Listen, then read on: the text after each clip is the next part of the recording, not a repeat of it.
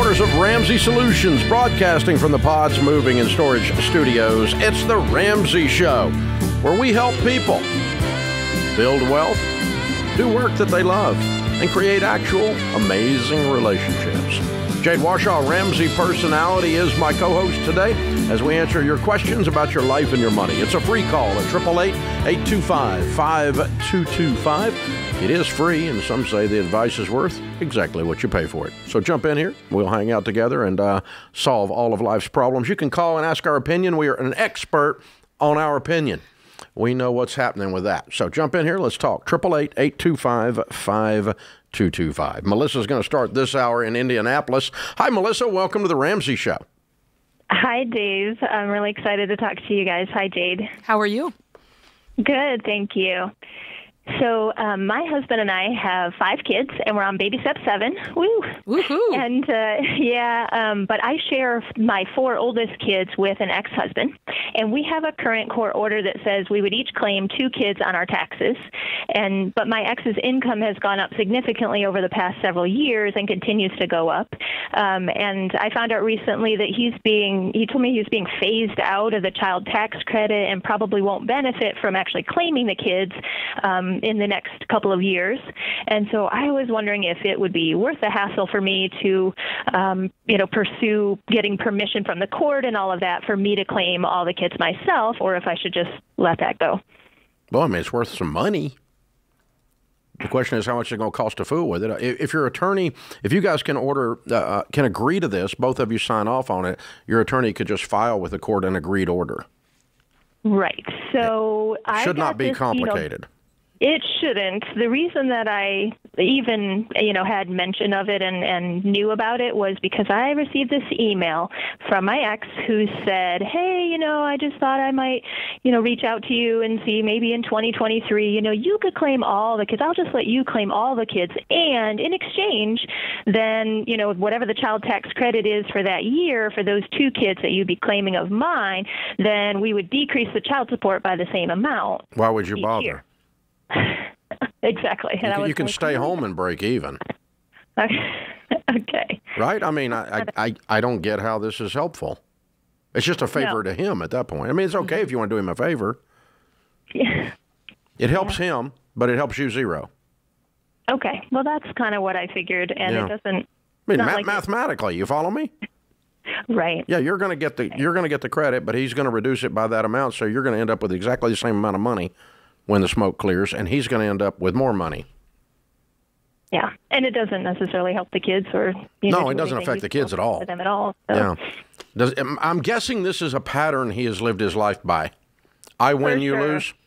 For sure, which is why I saw the email and thought, well, he's definitely not going to be helping me out. So that's very suspicious. Like, what do you really want? What do you get out of this? What does he really want? He wants money. This improves his financial situation. Well, I'm being phased out, so therefore, I thought this would be more fair, and then I would get to keep the state. Yeah, I mean, you can run the numbers on it and figure out how many dollars it actually amounts to in your all's life. You could offer to split it with him instead of him being the only one benefiting, if it's even worth it, if that even pays the court cost to file the agreed order. Right. But the other thing I thought was I could offer to go ahead and file all of them for me and claim them, but then put whatever extra money I get into, toward college costs or something, because our oldest is now 15. She's a sophomore. Well, that would be a fair offer. But either way, you need to benefit enough that it... Make it worth it. That you net. If you have to put it all into college and it reduces what he has to put into college, then no, you're just paying his bill for him. Right. And you're doing his work for him again, carrying his water for him again. So, no, I mean, he needs to benefit half of this. You need to benefit half of it. And it needs to be worth it to file the order. The actual savings, it may not be worth it when you add it all up and then look at the legal cost. It's probably just don't screw with it, is my guess. But it might be enough. I forget, what is the child tax credit? Did you look it up? I don't even know. For 2023, it's $2,000 per kid. Yeah, which is why he was saying, $4,000 tax savings. Yeah, so if you got $2,000, he got $2,000, costs you $500 to do the order, then that's fair. Yeah. You get nothing, he gets $4,000. No, thank you. Well, the first way you said it, it sounded like a good idea, but then when you added in the part that he was going to reduce Right. Then I said, I don't know. Yeah, then we just go, yeah, there's a pattern here. I mean, it's okay, but if you just want to do him a favor, but that's it. Usually in these situations, there's more to the story, as Paul Harvey used to say, the rest of the story. All right, Charlene's in Charleston, South Carolina. Hey, Charlene, what's up? Hi there. Thank you so much for taking my call. Sure. How can we help? Yes, I'm wondering, I am in, close to $250,000 of medical school education debt, and I also have an auto loan. I paid off all my credit cards. I'm on baby step 2, so I'm working on, paying off my debt. I have $1,000 in savings. I'm sticking to my budget. But my question is, I'm just worried about not investing and not saving because, paying off my school loans is going to take me several years probably. So I'm just like, is it really smart to only have $1,000 in my savings? If an emergency happens, I don't know if that's going to be enough if I don't have a credit card to lean on. How old are you? I'm 34. How long, if you get crazy, because you're on baby step 2, how long is it going to take you to pay off $250,000 of student loans? I calculated it, and if I'm really good and stick to my budget, I can probably do it in 5 years. 5 years? What is your income? $195,000. You're wussing. A year. Are you single? You're wussing. I am. I'm single, no children, and I don't own a home. I'm with Dave. You can only pay off $50,000 out of a $200,000 income. Yeah, I'm with Dave. Wimpy. You got to cut it down. You're killing me. I can only live on $150,000. You're killing me. Look, now is the time to get this done. You're unattached. You don't have kids. There is no reason in the world that you can't get scorched earth on this. Well, 2 years. Fair, I only you have bring 2 home years. You get to do this in 2 years. Taxes. You get to do this in 2 years. I think you need to flip it. Right now, you're only paying off $50,000 a year at that rate. You need to be living on $50,000 a year and put the rest towards this. 2 years. Oh gosh. Yeah. But, no life. No life. You gave up your life when you went to med school. Here's the thing: if you keep making, I do love to travel. Yeah, I know. If you keep love a lot of stuff with my friends. If you keep making excuses why you can't do more, do you want to know what you're going to look up in 5 years and you're still going to have this debt? It's got to be more painful for you to stay like this than it is for you to change. You a doc? Right. Are you an MD? Yeah, I am. Okay, what's your you have a specialization? Yeah, I'm a pediatrician. Oh, okay. All right, cool. All right, good. Well, your income's not going to go shooting through the roof then, but you're probably going to see some increases. And Charlene, you are a person who knows how to delay pleasure for a win. Mm-hmm. We know that about you because you actually went all the way through med school. That's delaying pleasure for a win. Now you get to do it again. Delay pleasure for a win. Go live on nothing and clean this. The faster you clean this up, the richer you're going to be. Mm-hmm. The faster you clean this up, the less stress you're going to have. And the you'll faster be able you clean to this up, invest the more you're more. going to like the person in the mirror. I would cut it to nothing. No, nothing. No eating out, no travel, no nothing. Get out of debt. That's what I would do.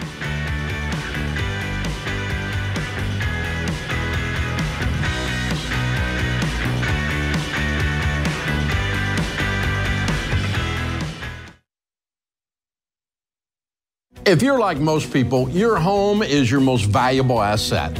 And when you want to make improvements, it can feel like everything costs too much or takes too long. But something as simple as custom window coverings from Blinds.com can completely change your space and add value to your home. We've recommended Blinds.com for over a decade, so you know you can trust them.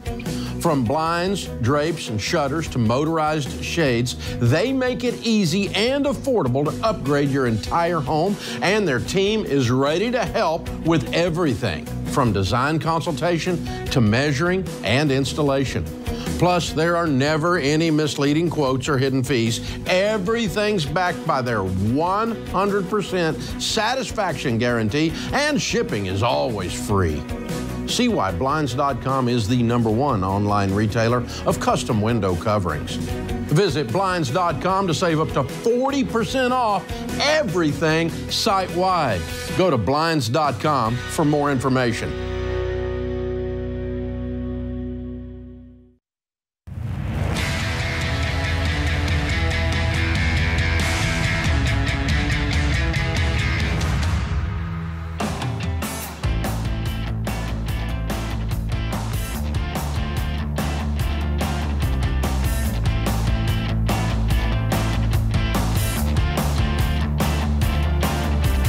Hey, if you're a new listener and you want to dive deeper into this Ramsey baby steps, all this behind-the-scenes talk, debt snowballs, all these things we talk about, click on Get Started at RamseySolutions.com. Completely free. We'll help you figure out the best next step for your financial journey based on exactly where you are today. RamseySolutions.com. Click Get Started. Our question of the day comes from Jacob in the Ramsey Baby Steps Millionaires group on Facebook. He says this. He says, I'm 20 years old and I'm looking to buy a house within 6 months to a year. Besides having 20% down, what other tips would you recommend for a first-time home buyer? Also, is there anything that I need to look out for? Yeah, I would say there's a couple of things to keep in mind. I think it's great that you're putting 20% down. We would say to do a deal where your payment is no more than 25% of your take home, and that's taxes, insurance, all included in a conventional loan. And I love that you're putting 20% down because then you can avoid PMI, which is private mortgage insurance, and it's just an additional cost there. But with 20% down, you can avoid that. But I feel like you're in pretty good shape. I mean, other than that, it sounds pretty good to me. Yeah, a couple of things. Good idea. Good question, by the way. 15-year fixed rate, 25% of your take-home pay. Always, everyone, anytime you buy a piece of real estate, get title insurance, 100% of the time. Anytime you're buying a piece of property that is not a traditional subdivision lot, meaning it's very, very predictable, always get a survey. So if you I bought 3 acres that turned out to be 1.75. You get a survey on it. Okay, now you got a standard subdivision lot that is pre-platted and has changed hands 3 or 4 times. You don't have to worry about that. It is what it is. But if you're buying something otherwise, get a survey, get title insurance, get a home inspection. Get a home inspection. You're 20 years old. You're not an expert on much of anything in that house. Unless you just happen to be an electrician or something, and then you would be, right? But, yeah, get a home inspection, period. I've bought and sold several thousand pieces of real estate. I get a home inspection. Last house I bought, I got one, okay? I can go in there and scratch around in the crawl space and try to figure it out, but for what it costs, let somebody else do it, right? That's the thing. Don't buy a house that is a great price but is ugly from the street. First house I bought was that. I got a great deal, and this house was ugly from the street. There's no fixing ugly. Yeah, that's you hard to can't fix ugly. Okay, it's just still going to be no. Well, we could no. Don't try to fix ugly. Ugly, you just look like had plastic surgery and you shouldn't have bothered. Oh, don't do it. Don't. You just can't fix it. Leave it alone. That's a just good point. don't. It's not a good buy, because if you get a good buy on it now, when you get ready to sell it, you know what you have? An ugly house. And you're going to give somebody else a good deal because nobody wants an ugly house. So there's a reason it was cheap when you bought it, and there'll be a reason it's cheap when you sell it. So, that's a good point. And that's also true with the actual floor plan. I bought a house one time. No, actually, I didn't buy. I rented it one time that was a 4-bedroom, but to get to one of the bedrooms, you had to walk through the other bedroom. Oh, yeah. That's terrible. Terrible floor plan. We used to call these country-built houses where you just keep adding on. Rambling. And you just go, yeah, well, there was actually no plan from the beginning, and then you've got no plan. So be careful with that kind of stuff. You can get excited, particularly on your first buy, and try to buy something that's a little bit boring. That's good advice. Don't try to reinvent the word. I'm going to do a rehab. Oh God, no. Well, Please. I mean, you could pick something that's got things that you can fix. Like if the carpet's super ugly, there's things that are outdated. You can change that, but you can put the gutters up. That's fine. But don't tell me you got to change the whole. No, I got to tear out. I got to add. No. Just boring means less risk going in and less risk going out. And so a nice little house with a little picket fence and little bushes out front. And you look at it from the street and everybody goes, oh, that's cute. That's where you want to start. What do you think about corner lots? Because when we bought in our neighborhood before we came here, we thought we had a good lot because we were on the corner by the gate. And for us, it was great. We thought, we could take the dog out. It's easy access. But then when we got ready to sell, It's sold for less. Corner lots are a mixed blessing because generally corner lots present well from the street. Right. But you have no freaking backyard. You got this little tiny triangle back there where they crammed the house back inside at a 45. And so it depends on the subdivision, depends on the lot, size, right, all those kinds of things. But generally speaking, you get a nice presentation from the front, and then you're pinched in the back. Yeah. That's generally what you get. So watch for that. It's not the end of the world, but watch for that. Again, if you've got a concern when you're looking at it, know that the buyer, when you get ready to sell, it's going to have the same concern. So just don't get so excited you rationalize your way into stupidity. I know a guy who's done that a lot in his life, and that's how he has a radio show. So be careful. The open phones at 888-825-5225. Jason is up next in Detroit. Hey, Jason, welcome to the Ramsey Show. Hey, guys. Thank you so much for the call. I appreciate it. Sure. Dave, you and God have changed my life. So I appreciate all that you've done over the years. Pretty fortunate to live completely debt-free, including my house, at 48 years old. Way to go, dude. And thanks. My wife and I have worked pretty hard to kind of get there financially. I've actually been in full-time ministry most of my adult life. And currently I am part-time on staff in a church, and then part-time I operate a food pantry. And I absolutely love my work. I love what I do. The issue that I struggle with a little bit is I hardly make any money being in two nonprofit situations. My wife's a school teacher and has been for 20 plus years, so she's kind of at the top of the income scale. We're doing all the things. We have zero debt. She has the pension, and then we've got some other investments and that sort of thing. But my question is, I literally, with what I do, I take home a couple $1,000 a month at this stage in the game, and I'm about 30 years into my career. And I guess I'm just trying to decide, is that okay for me? Is it? I don't. Well, I guess that's what you're calling about it, so you don't think it is.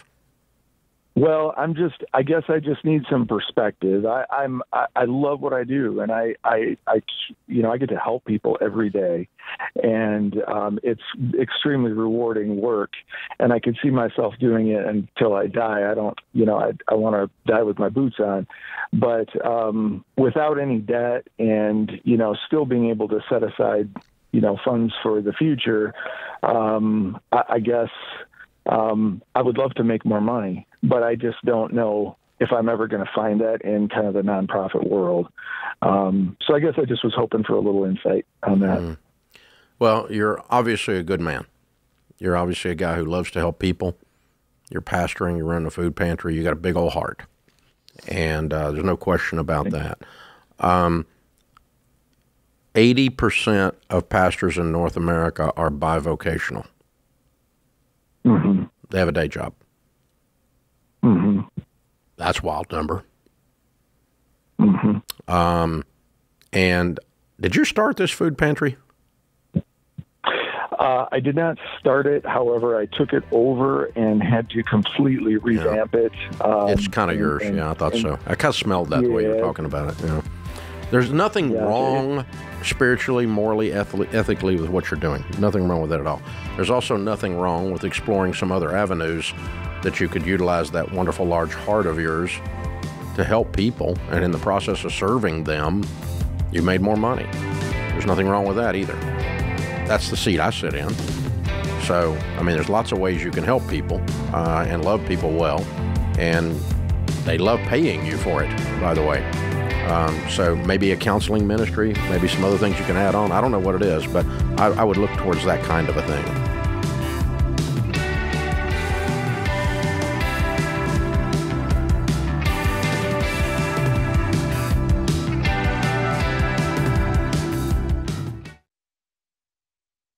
We've been doing business at Ramsey for more than 30 years.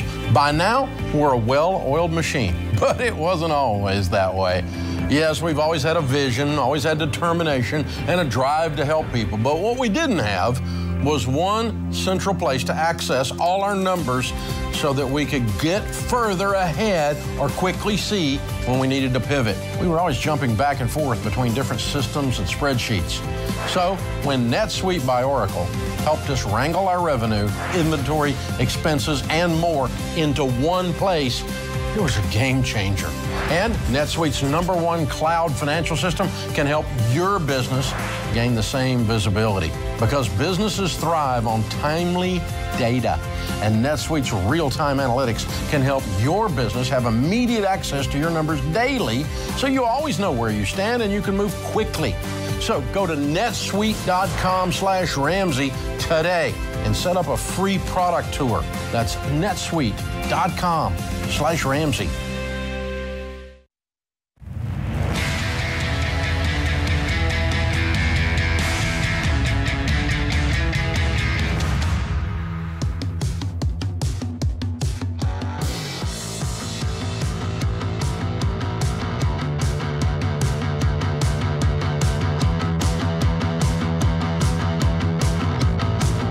Thank you for joining us, America. Open phones at 888-825-5225. Annie is next in Nashville. Hi, Annie. Welcome to the Ramsey Show. Hi, how are you guys doing today? Better than we deserve. How can we help? So my husband and I are first-time home buyers. We just started the process, and I've been talking to a local mortgage broker, and he gave us some information on 30-year versus 15-year mortgages. We want to do the 15-year. We're trying to follow the plan. We have a sizable down payment. But he did say, which I thought this is kind of strange, I just don't understand this, that if we want the 15-year, we are required to do a rate buy down to get like a little lower interest rate. So I just didn't know what that was. I'd never heard of that before. He said it would be about a point or point and a half to get the rate buy down. You need to call Churchill Mortgage and get with a new mortgage broker, okay? There are two things you can do to buy down rates. I think I'm hearing that he just wants you to pay points. That is not a true buy down, that's just points. Each point is 1% of the loan amount and will reduce your interest rate by about 1/8, between 1/8 and 1/4, somewhere in there, but usually around 1/8%, which means it takes you 8 years to recoup that. No, thank you, I'll pass. So paying points is not a good thing, and I'm pretty sure, by the way, that increases what goes in his pocket at the closing. That's why I'm rolling my eyes a bit here. I don't know if you can hear it over the radio, but I was. And so an actual buy down is like a 3-2-1 buy down, and it would be a 3% reduction the first year, or a 2-1 buy down, 2% reduction the first year, 1% reduction the second year, and then it goes on up to the regular rate. And all that is you're just giving yourself some money up front to subsidize yourself. Now, if the seller pays your 2-1 buy down, like in the old days when things were a little calmer than they are right now, a builder might pay for a 2-1 buy down.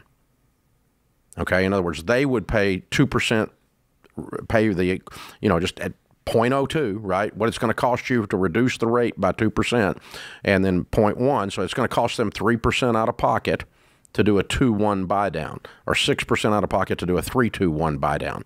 If the seller pays that, that's free money. You got a deal, okay? But if you're going to pay for your own buy down, that's not as bad as points, but there's no reason to do it. Okay. Does that make sense? You understand the difference in what I'm saying? Points are prepaid interest. Both of these are prepaid interest. Points are a form of prepaid interest, and 1 point will reduce the roughly 1/8% APR for the life of the loan. A true buy down is it's a 2-1 buy down. You take your current rate, let's call it 6%. It'd be 4% the first year, 5% the second year, and 6% from then on. And you pay that difference up front at the closing, which you could have just done that for yourself if you're just swapping pockets. So actually, let me think about this then. If the seller's not paying it, we're going to do neither of these. That's the moral of the story. Okay. Is the seller paying it? He acted like I was, to get the 15-year, this is something I would have to do. Why? Do a rate 15 years is generally cheaper than a 30-year anyway. And are they saying you can't qualify? So he said that the 30-year would be 6.875, and 15-year would be the same unless I did this rate buy down. Then I could get like 6.5 or something. That doesn't sound right. New mortgage broker. New one. Okay. He just lost the business, yeah. Because 15-year quoted at what we call a par quote, 0.0 origination, is always cheaper than a 30-year. Well, 90% of the time it is, okay? And for you, he's monkeying with you to put the line in his pocket. That's what I think. I mean, I'm not 100% sure, but having done about a bazillion of these, I'm pretty sure. Yeah, I go to Churchill, talk to them, and see if they give you the exact same thing. If they do, I'll shut up and say that I was wrong about the guy's character. But when is it better to just make a larger down payment as opposed to attempting a 3-2-1? The larger down payment doesn't reduce, well, it would reduce the payment, but it doesn't reduce it as much mathematically.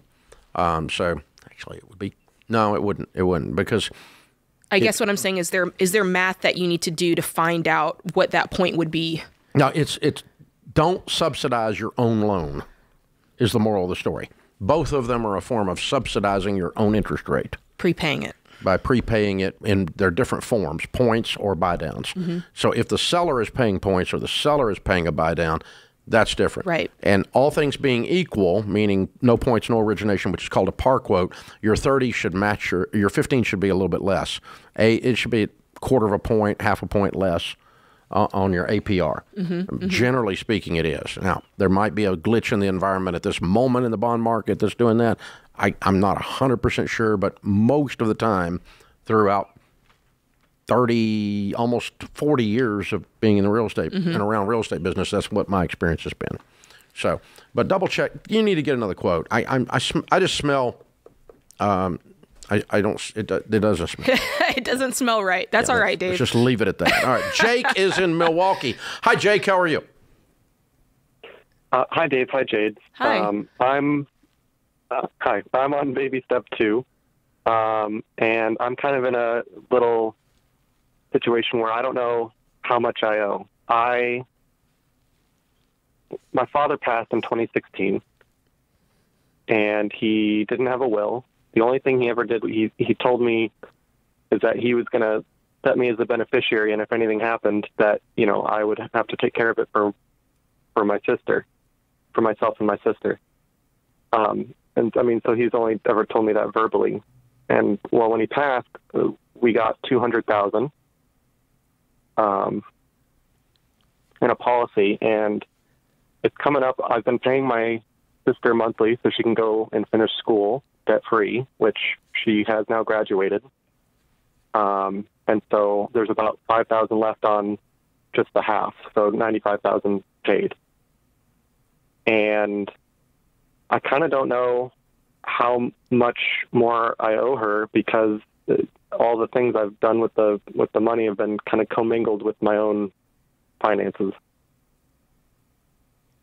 Well, you certainly owe her the $5,000, right? Because that totals $100,000. Yeah, no doubt. Okay, then have you invested the money during this time? I did. I've invested in $100,000 of it in real estate. Okay, that would be your $100,000. And then I invested others parts in stocks. Well, okay. And well, I would have done better with your 4-fund portfolio, but I've actually lost money on the part I invested in stocks because.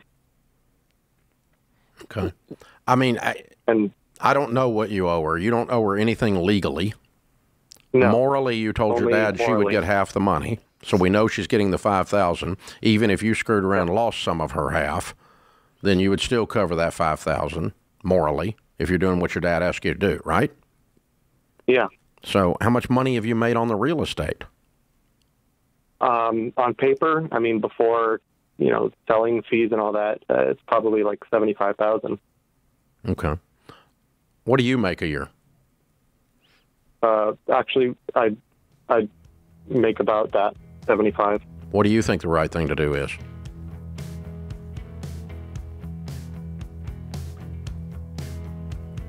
Hello? I mean, probably just cut that in half and give her half of that. Yeah, but I think you invested your half into real estate personally, and I think you lost some of her half. So I think you cover the 5, and if you want to throw another 10 on there for fun to make you feel better, that's fine. But I don't think you owe her anything much more than that. And I'm certainly not going to have to sell the real estate to get her half out of that. That's so convoluted and wicked. No, thank you.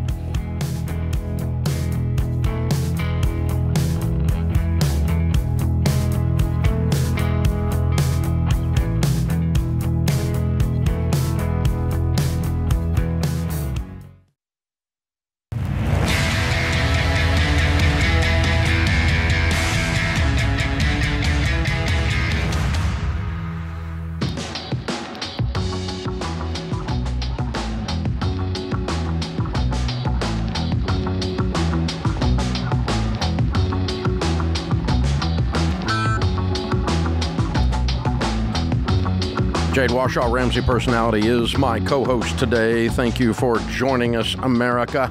Our 2023 live event schedule is jam-packed and sold out coast to coast, baby.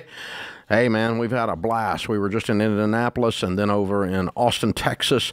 April 24th, we'll be in Salt Lake City, Utah with Rachel Cruz, George Camel, Christina Ellis, and me. May 2nd will be Jade Washaw. No, that's Christina Ellis. You did the first two. That's right. It. Okay.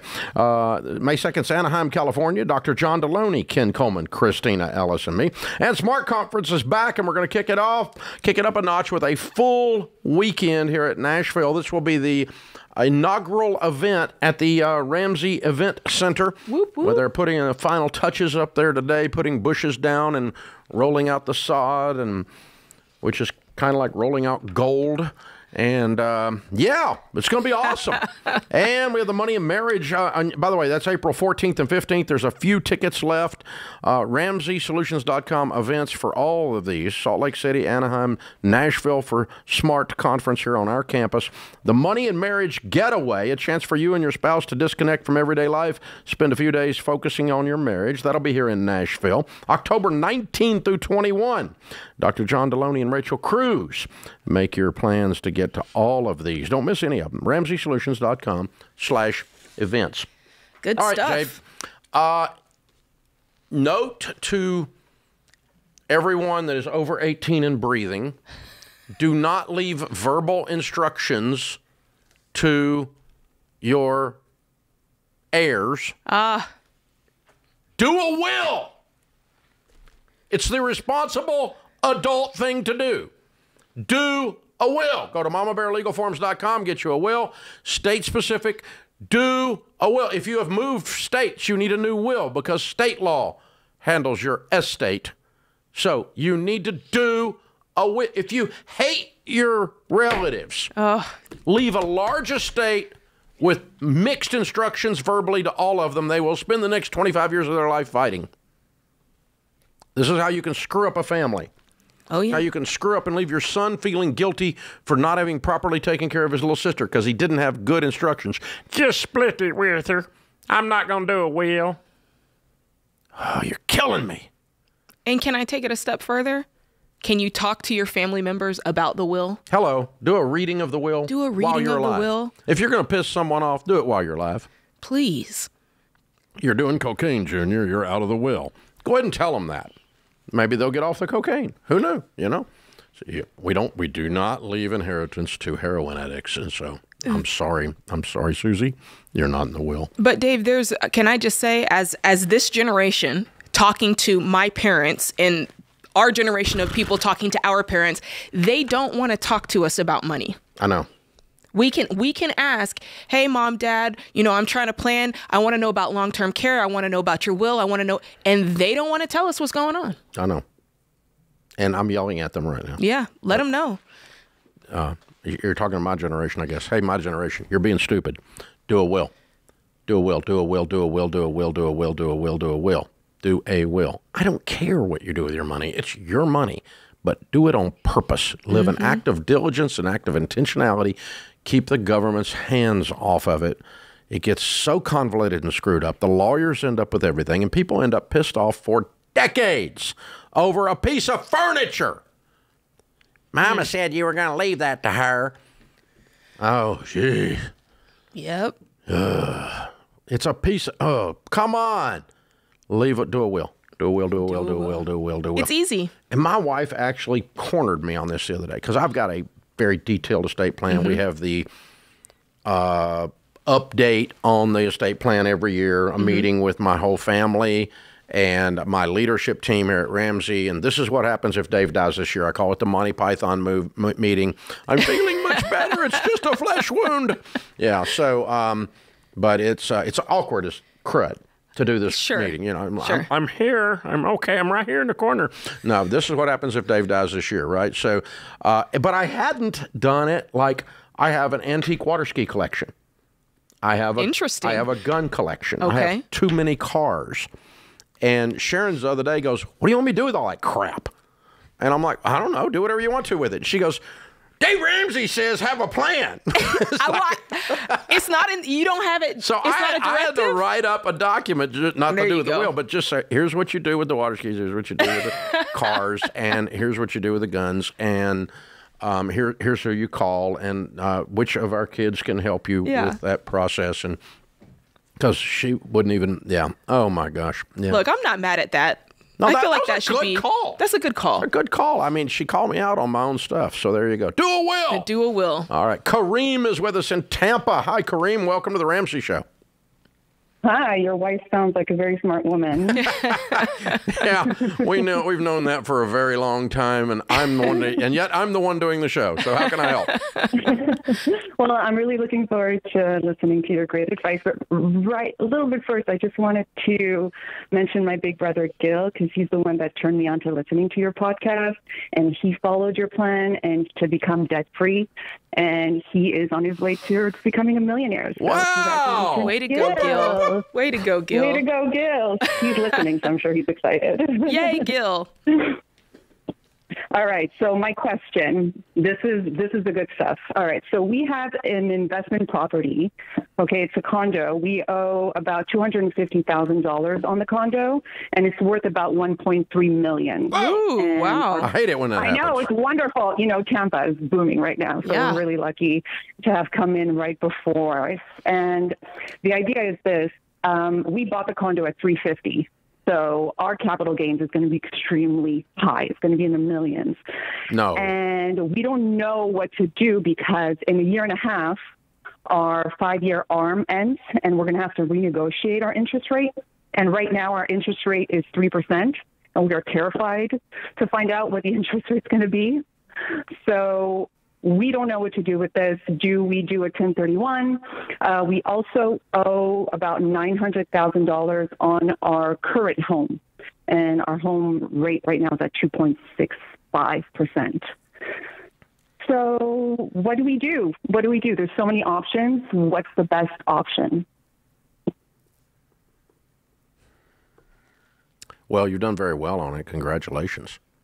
That's fabulous. If you do sell it, your capital gains rate will be 15% unless you're making over $450,000 household income, are you?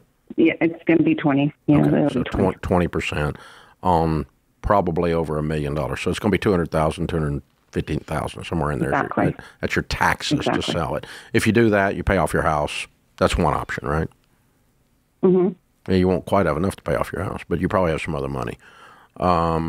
That'd be a cool option. Obviously, a 1031 defers those gains. It's a trading for another property. If your only reason for doing that is to avoid the fear of the mortgage, how much money do you have? In terms of cash flow or wait a minute. Let me ask two questions. How much cash do you have, not counting retirement? Cash and investments, non-retirement. Okay, so we have, I would say, total about $200,000. Okay, and what's your household income?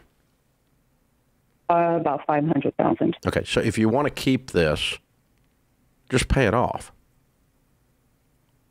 I should just pay off the condo? Yeah, and then you don't have to worry about the 5. Because I'm worried about the 5 years. It's kind of funny because you make $500,000 a year and you only have a $250,000 mortgage. No, I'm not worried. I mean, it's not. There's nothing. You said you were.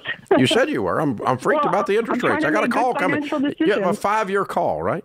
I mean, you have 5 years to make the decision. So, sometime in the next 5 years, preferably the next 18 months. No, 1 year. I have 1 year. 1 year. Oh, I misunderstood. Oh, I did too. I thought you said it.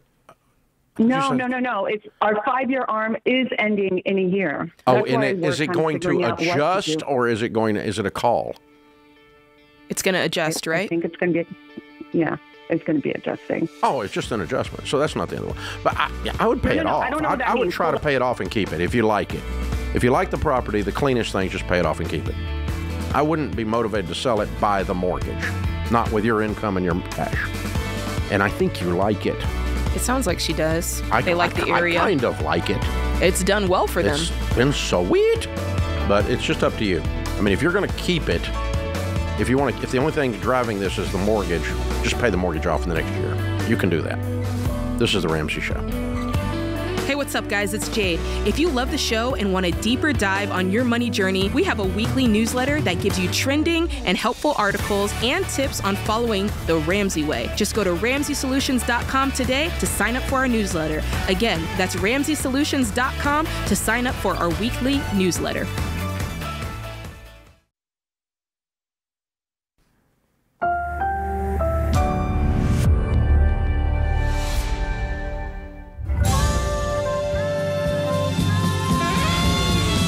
Live from the headquarters of Ramsey Solutions, broadcasting from the Pods Moving and Storage Studios. It's the Ramsey Show, where we help people build wealth, do work that they love, and create actual amazing relationships. Jade Washaw, Ramsey Personality, is my co-host today. Thank you for joining us. Open phones here at 888-825-5225. That's 888-825-5225. Anna is with us in San Francisco. Hey, Anna, how are you? I'm good. Thank you so much for taking my call. Sure. What's up? Okay. So I recently went on a game show, and I had the opportunity to play for my dream car. I got so close, but I lost. And it's just killing me. I'm so sad about losing and not getting this car. So my husband and I talked it over, and we want to know, A, can we maybe afford to buy this car? And B, if we can, is it a wise thing for us to do? Because sometimes dream cars are just dream cars, right? I am sorry. I'm trying to recover from all of this in the moment. What is the car and how much does it cost? You know the answer to all of this, by the way. It's a BMW X3, and it's $50,000 on the money. How much money do you make? Your personal about incomes? To get combined, because I don't work right now, is about $175 a year. Okay, and the car is $50,000? Yes. Yeah. What is it? Brand new. It's a BMW X3. Oh, you said that. Okay. All right. So, do you currently have debt? No debt. Mm-mm. No debt. Do you currently have savings? We have just over $100,000 in savings. Yes. And what do you drive right now? A minivan. What does he drive? We just have the minivan. That's it. You have one car to your name. We have one car to our name. We do have another car that we are kind of borrowing on and off. It's like a little tiny, like a Honda CRV. Mm-hmm. We're borrowing it on and off if we occasionally need a second car from my mother-in-law. I'm assuming you're not to $1 million net worth yet, or am I wrong? Actually, we are. We are because of our house. Okay. And we have some 401k. Now here's our rule of thumb. We would normally say that if you're a millionaire, you could purchase a brand new vehicle, but we also say that we don't want more than, you don't want more than 50% of your annual income tied up in vehicles. So that's why I was asking what else you have. You checked both boxes. Oh, and you got to pay cash. You checked all three boxes. When did you? No. When was the game show episode? When were you on it? About a month ago. And you've got the $50,000 to pay cash for it, right? We do, but then it just drops our savings to about $50,000. Yeah, I got that. Yeah. But which is still if it's $50,000 is still 3 to 6 months expenses for you, right? Mm-hmm. Yeah, you're still in good shape. Definitely. So just walk me through. I'll be honest with you. Starting out this call, I was like, this call is crazy. But you do check all the boxes, but you still sound like, I don't know. Like at first you sounded really excited about it. And now it's almost like as I walked you through it, you're feeling more sobered about it. And now you're feeling like you don't want to. So explain that to me. Well, so before I went on the show, we had sat in this car, we had driven this car, and we had said to ourselves, hey, if someone gave us this car for free, absolutely we'll take it. But is it wise? We weren't sure if it was wise, and so we walked away from the lot several times not buying this car. But then I go on this show, and it's right there, and I play all these rounds, and I'm like 50% away from it, and I lose it. And I'm like, oh, maybe I do really want this car. Well, the game show aside, I'm sorry you lost, but what game show was it? Can you just say it? Or are you not allowed to? Price is Right. Price is Right. I love it. Game show aside, I feel like because it was offered to you for free, you were like, yes, I want it. And now that it's not free anymore, you're realizing, man, $50,000 is a lot of money. Here's the thing. You can afford it. Sounds like you guys have sacrificed to win. You've been driving an old minivan. If you can afford it, here's the thing. If you can't afford that one, what if you got a year or two used? Would that scratch the itch and still make you feel like you're being responsible? Because here's the thing. You would be being responsible even if you bought it outright. But right now it sounds like you're dealing in emotion and it doesn't feel responsible. Would it feel responsible if you bought it 2 years used? I think that would feel better. I think what feels irresponsible is cutting my savings in half. Okay. It feels kind of scary to do that. Yeah. You guys have done a great job with money to get where you are. And so you have good instincts. And this is bothering you. I used to have a friend on investments. He would say, when in doubt, don't. And you have so much doubt around this. I don't think it's going to bring you as much thrill as it is going to bring you loss of peace. Just you. You've checked every box. You're not violating a single thing that we teach by buying the car. But you've got to sleep at night. Now you got to pay cash for it. Okay. But if you're not going to, I'm a little bit afraid just listening to you that it's going to take more from you than it adds to you. You know what I'm saying? I just wanted the car for free. That's what it was. She had the opportunity to have it for free. I'm not the host. I can't help you with that. I'm on the Dave Ramsey Show, or the Ramsey Show, not the Price is Right. Otherwise, I would just give you the car. But yeah. I get that, though. I would go get, I think I'm with Jade because of the hesitation, not because of anything else, because it's bothering you. I think I would go buy a $30,000 version of this X3, which is a great car, by the way. They're very cool. Drive that for a while. If you guys continue making $175,000 a year and you continue saving money and you'll be able to drive anything you want to drive. Mm-hmm. The truck I drove over here today, I would never have dreamed I would buy a truck like that, like 10 years ago.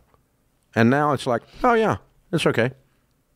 But I never dreamed, even though I had the money 10 years ago, I would never, but emotionally, You weren't ready to buy it? Is that what it was? Emotionally, I'm in a different place. I had, there was no angst. I went, yeah, Sharon, you okay with this? Yeah, let's do it. Okay.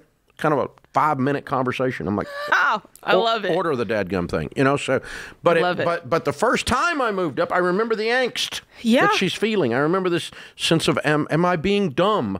I don't want to be dumb. That's a good thing to have those brakes on you. Way to go. I think that's honestly, I think that's part of this process. When you buckle down and you're saying no to yourself a lot, even if you're saying not now, when you finally get to the time that it's now, it feels weird. I think a lot of people struggle with that, actually spending their money. Yeah. Oh, they do. It's hard. And, if you call me up and you made $800,000 a year, $500,000 a year, and you have a $5 million net worth, I would tell you to just go do it. Do it now. I would tell you go do it. But this is it's 50% of your liquid savings. That does kind of gives you a little bit a moment there, and you're catching the throat. You know? And I think it depends also how your net worth is distributed. If all of it's in the house, most of it is, she said. Yeah. So yeah, that's a good point too. You're okay to do it if you want to do it, but you don't feel good about it. That's what we're observing. Yeah. This is the Ramsey Show.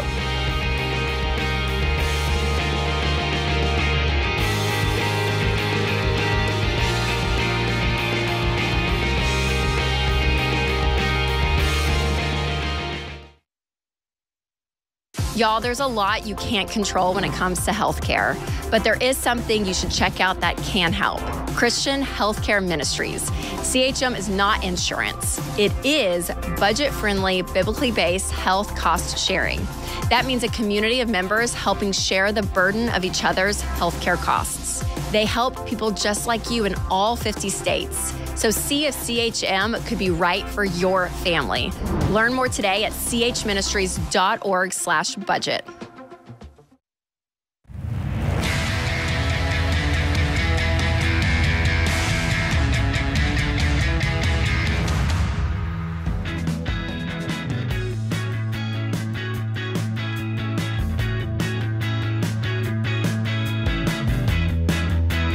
Question coming in about taxes. Oh, we get it. Taxes are confusing. But to help you get a better handle on them, let's unpack a question from one of our listeners. Can you explain how capital gains tax works? Yes. There are two types of income tax, mainly in America. A classic, what we call ordinary income, which is your income tax. And then there's a gain on an asset, like a share of stock, a piece of real estate. Your gain is what it goes up in value over what you paid for it with a few adjustments, but that's basically it. That is a capital gain. You've gained capital on this. So you buy a piece of land for $100,000 and you sell it for $150,000 after expenses. You net $50,000. That is your capital gain.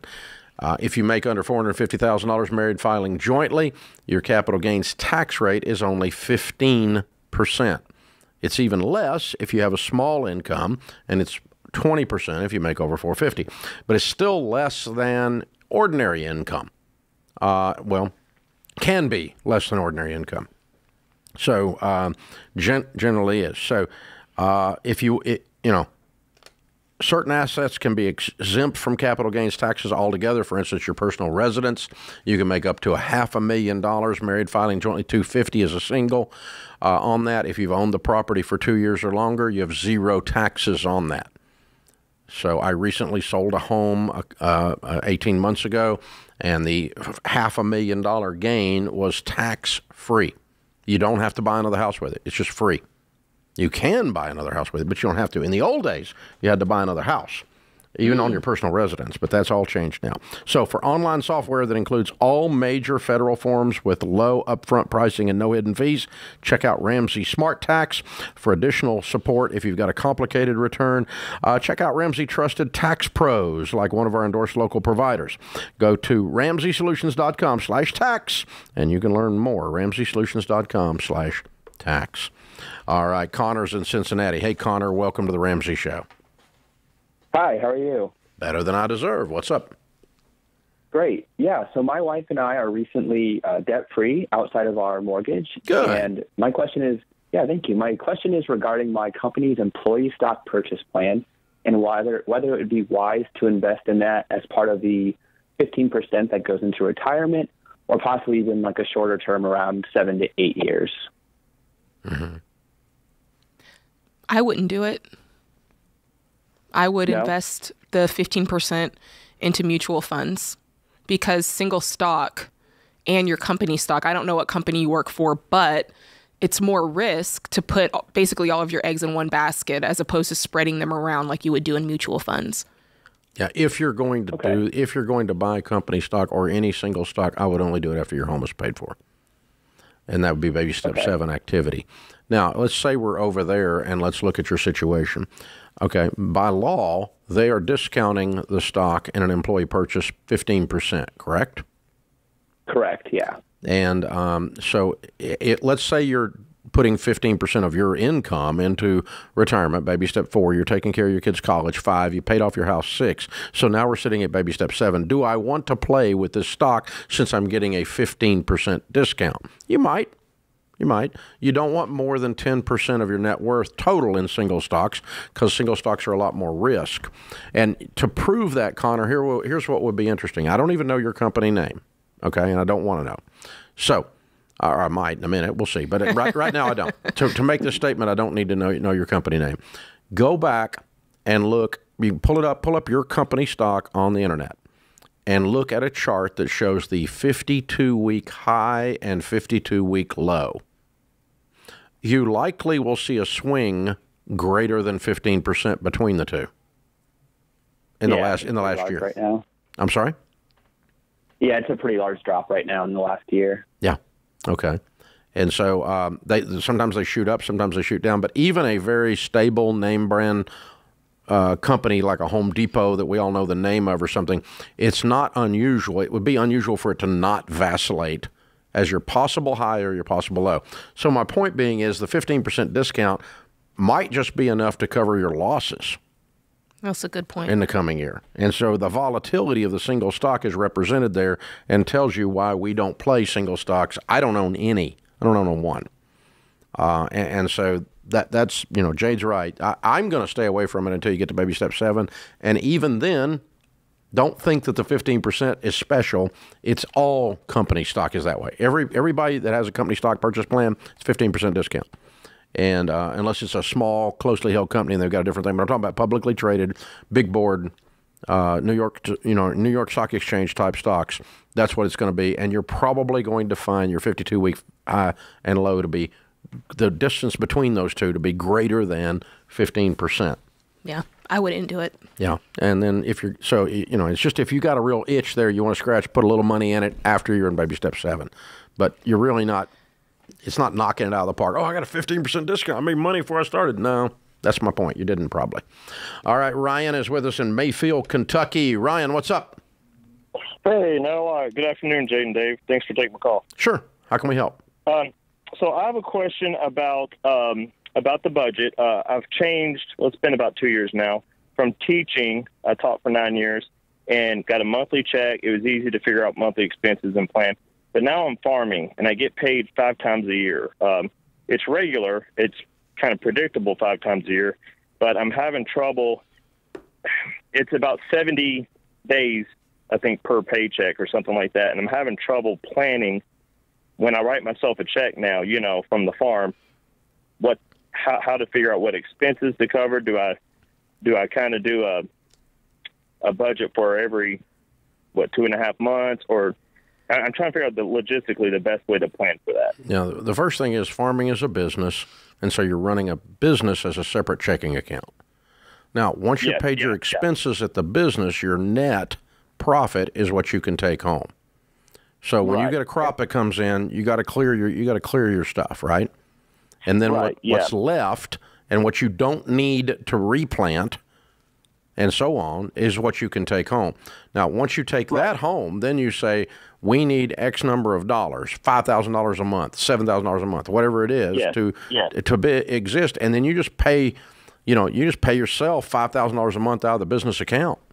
Okay. Well, so I have how much we need and what our expenses are, and we're good on as far as it's about 5 times a year, but we do about maybe $12,000 each time, and we're good on the farm, and that pays our bills. But it's the planning ahead of time for 70 days, like using the app, like the logistics of saying, because we pay ourselves each. So it's a poultry flock. Keep the money. Yeah, keep the money in the business account and pay yourself a monthly pay check. Yeah, just give yourself the $5,000 once a month. Yeah, okay. Yeah, so instead of paying at the end of the flock when the farm gets paid, just go ahead and divide that monthly and pay myself 12 times a year instead of 5 times a year. Yeah, that's what I would do.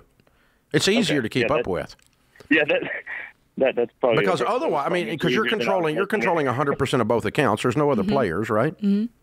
Well, I do have a business partner, 25% on the farm, but I'm still controlling money. I just cut him that disbursement. Then you may want to just set aside a separate personal account and chunk 70 days worth of monthly rate in there. Let's just call it 90 days worth. Put 3 months in there. Yeah.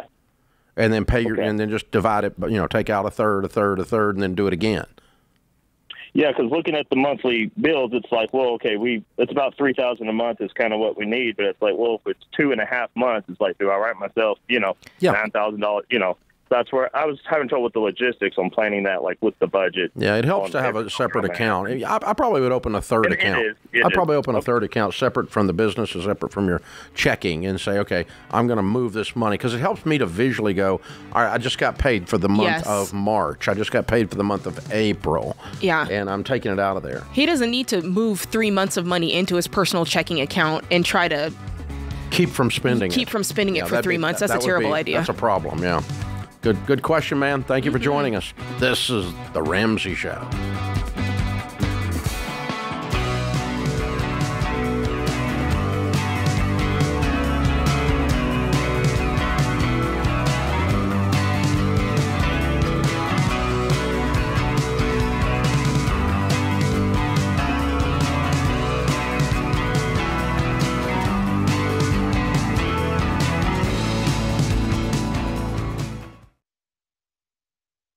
Look, I love real estate, and I want you to have a house, but I don't want a house to have you.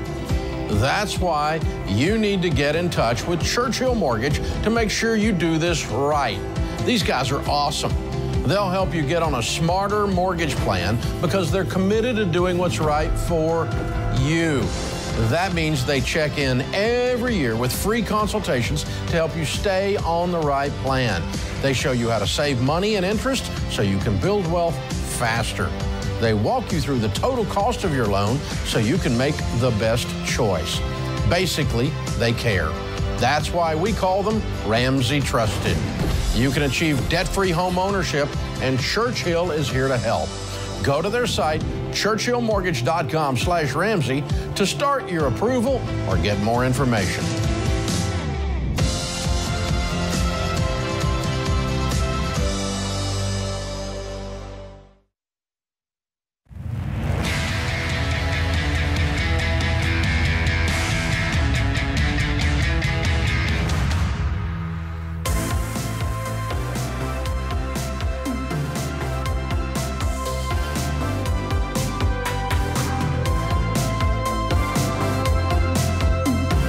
Jade Warshaw, Ramsey Personality, is my co-host today in the lobby of Ramsey Solutions. And by the way, you should be.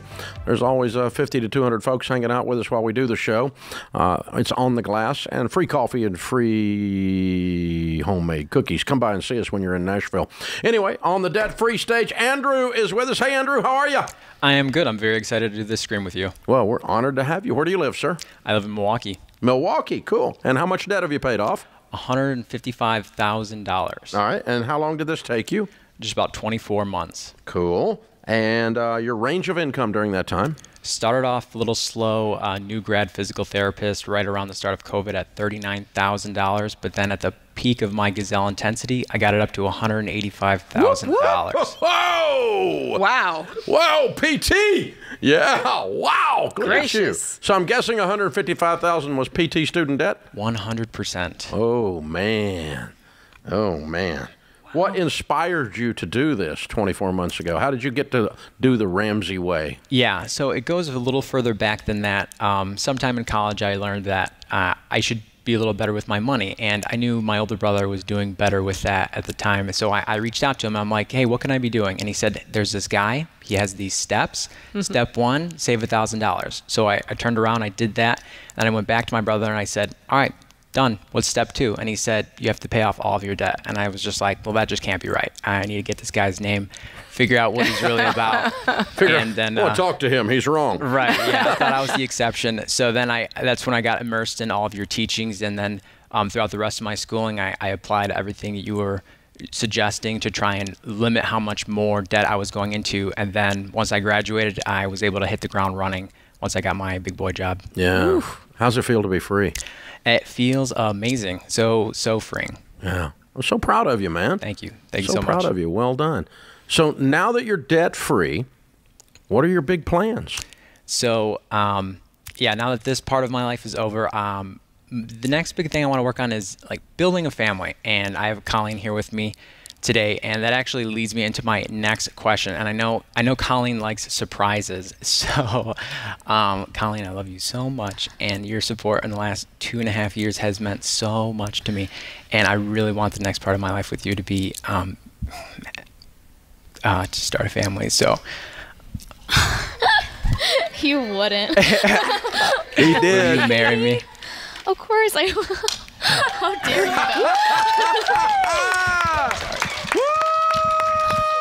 Woo!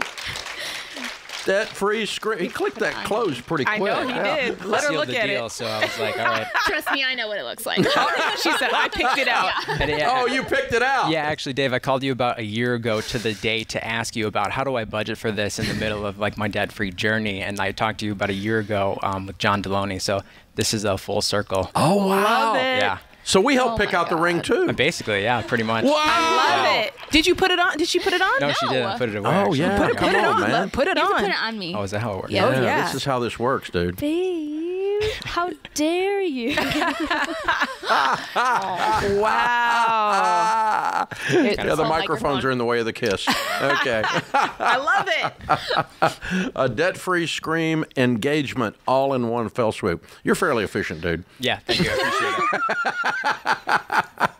Congratulations. Thank you so much. So we don't usually let the extended girlfriend be a part of the debt-free scream. He or she, a boyfriend, girlfriend's off to the side cheering you on until they're not. But he asked to do this, and so that's why we got you up on the stage. Oh, yeah. So we're all in on this. We completely tricked you. You can blame us, too. Congratulations, you two. Thank you so much. Very, very proud of you. How long have y'all been dating? About 2.5 years. Yeah. Oh, wow. Okay. Well, it's time. I mean, come on, man. Right, yeah. Yeah, you're working on this. You've been working all the time, though. Right, yeah. So it's been tough, but now we got a solid foundation to bring the family on in. That's exciting. It sounds like how did y'all meet?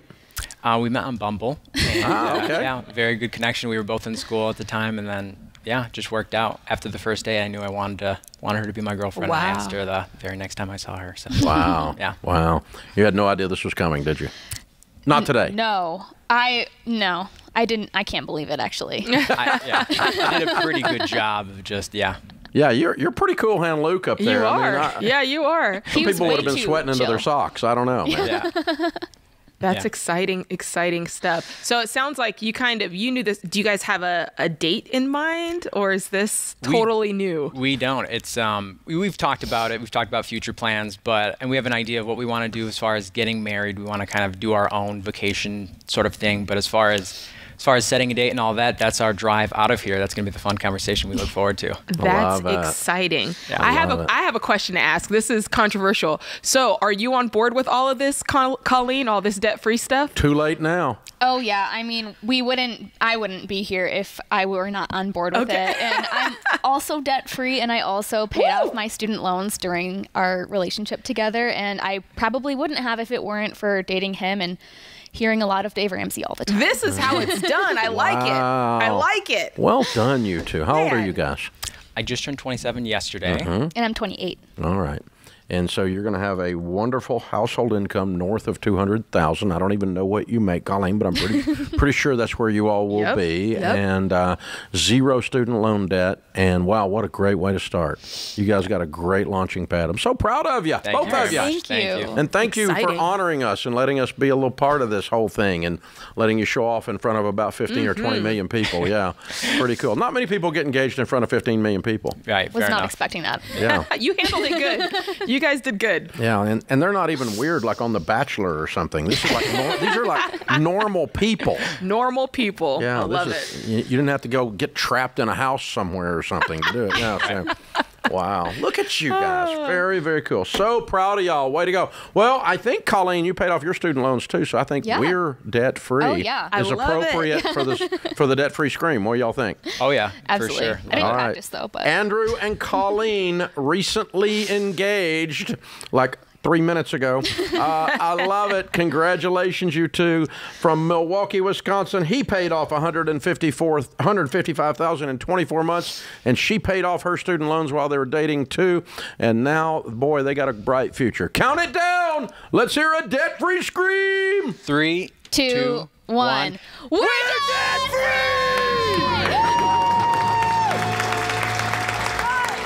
Wow! Well played, dude. Well played. Love it. Very cool. I think that is the third or fourth, maybe fifth over the years, engagements on the air.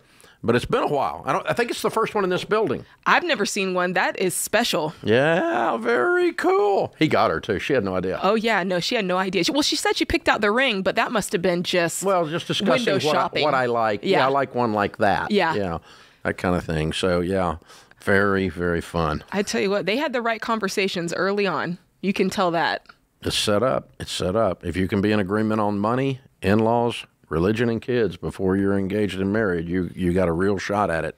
That's a big thing. Way to go, you two. That's great. Very, very cool. They're fun to watch, too. That's great. So 27 years old, he made 39 up to 185. That right there. And so you can start putting some numbers with that, boys and girls. I mean, I don't know. I don't even know what she does. I didn't ask. But let's just say she made 50 or 60 or 70 or whatever. Then they're going to be up over 200, 2.25, 2.5, something like that. At 27 years old, $250,000 household income and no payments of any kind. Nope. Investing 15%. If they'll keep doing the stuff we teach, they're going to be really rich. Really rich, really fast. Really rich. That's what I'm talking about. That's a good thing. And be in a position to not only take care of them, their future children, change your family tree, but also be in a position to be outrageously, outlandishly generous in their community and be a help rather than a hindrance to those around them. What a cool way to start life. That is it right there. That's what they did is a blueprint for folks to follow. They did that right.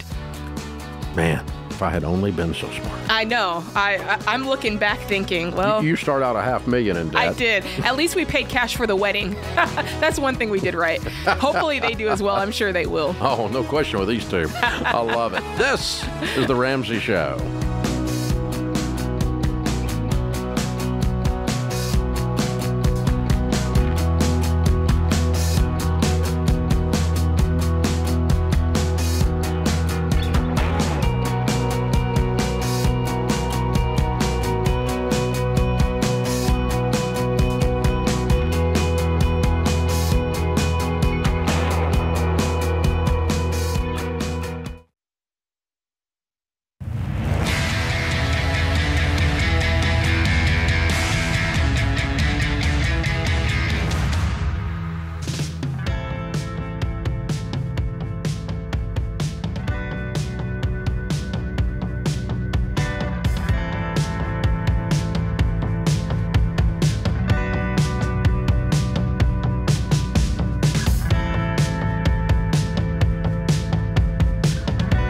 Jade Warshaw, Ramsey Personality, is my co-host today. Well, I don't know if it gets much more fun than to have an engagement on the air. No, that's as good as it gets right there, Dave. Fun times. Yeah. Fun times. Thomas is with us in Arlington, Texas. Hey, Thomas, welcome to The Ramsey Show. Mr. Ramsey, it's an honor to be on here, and I will be praying for Andrew and Colleen. Thank you, sir. That's a good thing. I love it. How can we help? Okay, so no debt other than my house, or our house, I should say. I'm very happily married. Credit card, everything's gone. Student loans gone, everything. No debt other than the house. Okay, so I wanted to go over my and please make adjustments for me because you have way more money than I do, and I would like to be like you for my family. Okay. Okay, so my 3 to 5 year plan is sell the house. We owe $129,000 on it. It's over a $500,000 house. Move into a house to where we owe no debt, and then use the money that I was going to be paying on the mortgage for that house to give it to a smart investor for 15 years. And become the first millionaire in my family. Okay. Mathematically, that will work. Let's explore other options. You said you're married. The house is worth $500,000. Yes. What's your household income? $71,000. Okay. If we keep the house, you're on baby steps 4, 5, 6. It sounds like you're investing and trying to get the house paid off, making $75,000 and doing those other things. You owe $129,000. If you found $25,000 a year, you'd be debt-free, house and everything, in 5 years. If you found less than that, it'd take 6 or 7 years. And, by then, the house is going to be worth a lot more even. Does your wife like the house? My wife loves it, but my wife she told me, I trust you wherever you lead us. That's sweet. So I'm getting advice from people much smarter than me before I make a decision. How old are you? I'm how old am I? 34. That's how old I am. I feel like you're in a little bit of a rush to make this happen. Am I wrong? Do you feel rushed? No, he's just trying to figure out the smartest way to do it. Yeah, I just want to. That's why I said 3 to 5 year plan. If I said 3 to 5 seconds, like right now. But no, this is later on. This is later on down the road. Yeah. What do you do for a living? I am a welder. Okay. All right. Yes. What we normally teach is that we don't sell the house to move forward unless we don't like the house or it's a pinch. It's neither here. So I am going to say it is just as good an investment into your family, your marriage, and other things to keep this. And systematically, everybody, if we're going to keep it, we want to be intentional about how quickly we can pay it off. So let's lay that out and lay out a 5-year plan, a 7-year plan, whatever it is, and just take $130,000, $129,000 and divide it into that, right? And say I'm going to throw extra at it. And so if we're going to stay, the price I'm going to pay is I'm going to work overtime this many months a year, 3 months a year, and that'll enable us to pay X on this. Because the good news about being a welder is you can make serious bank in OT or doing some side gigs, either one, some side hustles. I'm probably staying in the house and paying it off gradually. I think you're going to end up in fairly close to the same place if you do that. That's my guess. That sounds about right. The two arguments that are playing in my head is the only reason on my side of this that I would not do that I would sell the house, take the money, and buy something less expensive is if it wasn't worth it to him to work more hours and kind of go into that sacrifice to win mentality. If he's saying, you know what, I like my job, I like my flow, I like my pace, I don't want to do that intensity in order to get this house paid, then maybe. Neither one is a bad answer. Yeah, neither one is a bad answer. Selling it and moving it into a $400,000 paid for house is not a bad answer, okay? Mm-hmm. Keeping it and systematically paying it off in the next 5 to 7 years with plus or minus some sacrifices to do that is not a bad answer. Yeah. Both of those are going to land you 15 years from now in a fairly similar place. Right. There's not a huge difference in these two. You're just going to be, if you keep the house, you're going to be heavier in real estate than you are in your mutual funds. If you go the other way, you're going to be heavier in mutual funds than you are in real estate. So that's true. It's the balance of which way you want to be there. And I appreciate your wife saying, I'll go along with whatever. I trust you. That's very sweet. That's a good indicator that you're a good man. True that. But I have also learned over 40 years of marriage that some of the best investments I make are into our lives. That's true. Into our marriage, into this is a trip she really wants to do. This is she doesn't like cars, but this is a car she really likes. Okay, I buy her. I'm the kid with a Tonka truck. Mine is Mama a Tonka truck. I buy her cars that I want, and she has no dog in the hunt. Happy wife, happy life thing, and it's not that she's a princess or that his wife's a princess at all. That's not the point. But the point is there is a value to all the hard work that we do to get a quality of life out of that. Absolutely. Yeah, good Absolutely. stuff. Good question. Dan is in Denver. Hi, Dan. Welcome to the Ramsey Show. Hey, Dave. How you guys doing today? Better than we deserve. What's up? Hey, I just recently changed jobs. In May of last year. We have no debt other than our house. We do maintain a $3,000 balance on a credit card, only because we were told that showing the activity of paying something off helps improve our credit score, which we don't really need, but we just do it just because that's what we're told. Okay. When I changed jobs, my 401k, I stopped contributing because the new employer was not associated with the company that I was using. With the new company I do have a 401k, and I do have my 15% going in there, contributing to that, but they don't match. So my question is, on the first older 401k, I have about $245 in there. What do I do with that to get to earn interest or to make it grow or do something? I feel like I'm just sitting here. Yeah, just click on SmartVestor at RamseySolutions.com and find one of the brokers that we endorse, that we have vetted, that you're comfortable working with. They'll have the heart of a teacher. And here's the phrase you need to remember: a direct transfer rollover to an IRA. That means that the money is not coming to you. It's coming straight into the mutual fund, into the IRA. There's zero taxes on that. If you have a traditional IRA now, you direct transfer it to a traditional. If you have a Roth IRA or Roth 401k now, you direct transfer to a Roth, whatever it is.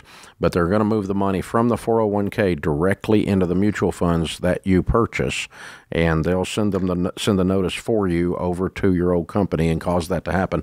If you lay your paws on it, they have to withhold 20%. You don't want them to do that. So the direct transfer is the key thing, and I always take my 401k with me. Yeah, I would. Because a lot of the stats on the amount of 401ks that people forget about and they're just left floating in the air is crazy. Yeah.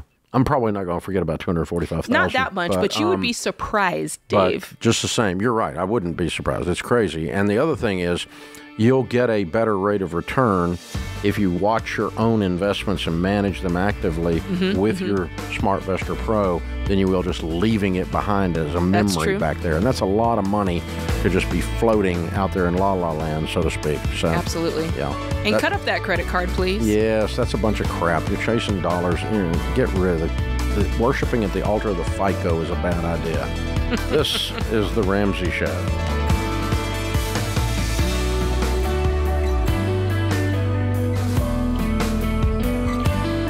Dave here. You can find all of our shows with the Ramsey Network app on your smartphone. It's the only place to listen to the entire back catalog of episodes. Download the Ramsey Network app in your favorite app store today.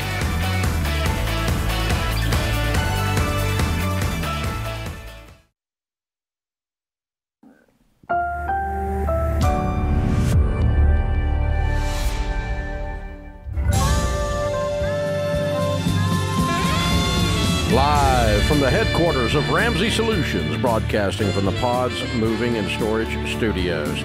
It's The Ramsey Show, where we help people build wealth, do work that they love, and create actual amazing relationships. The phone number is 888-825-5225. Thank you for joining us. My co-host today, Jade Warshaw, Ramsey personality. We're here to answer your questions about your life and your money. 888-825-5225. Colby's with us in Las Vegas. Hi, Colby. Welcome to the Ramsey Show. Hey, how you doing? Great, man. What's up? So I'm just recently graduated high school, got a job as a car salesman.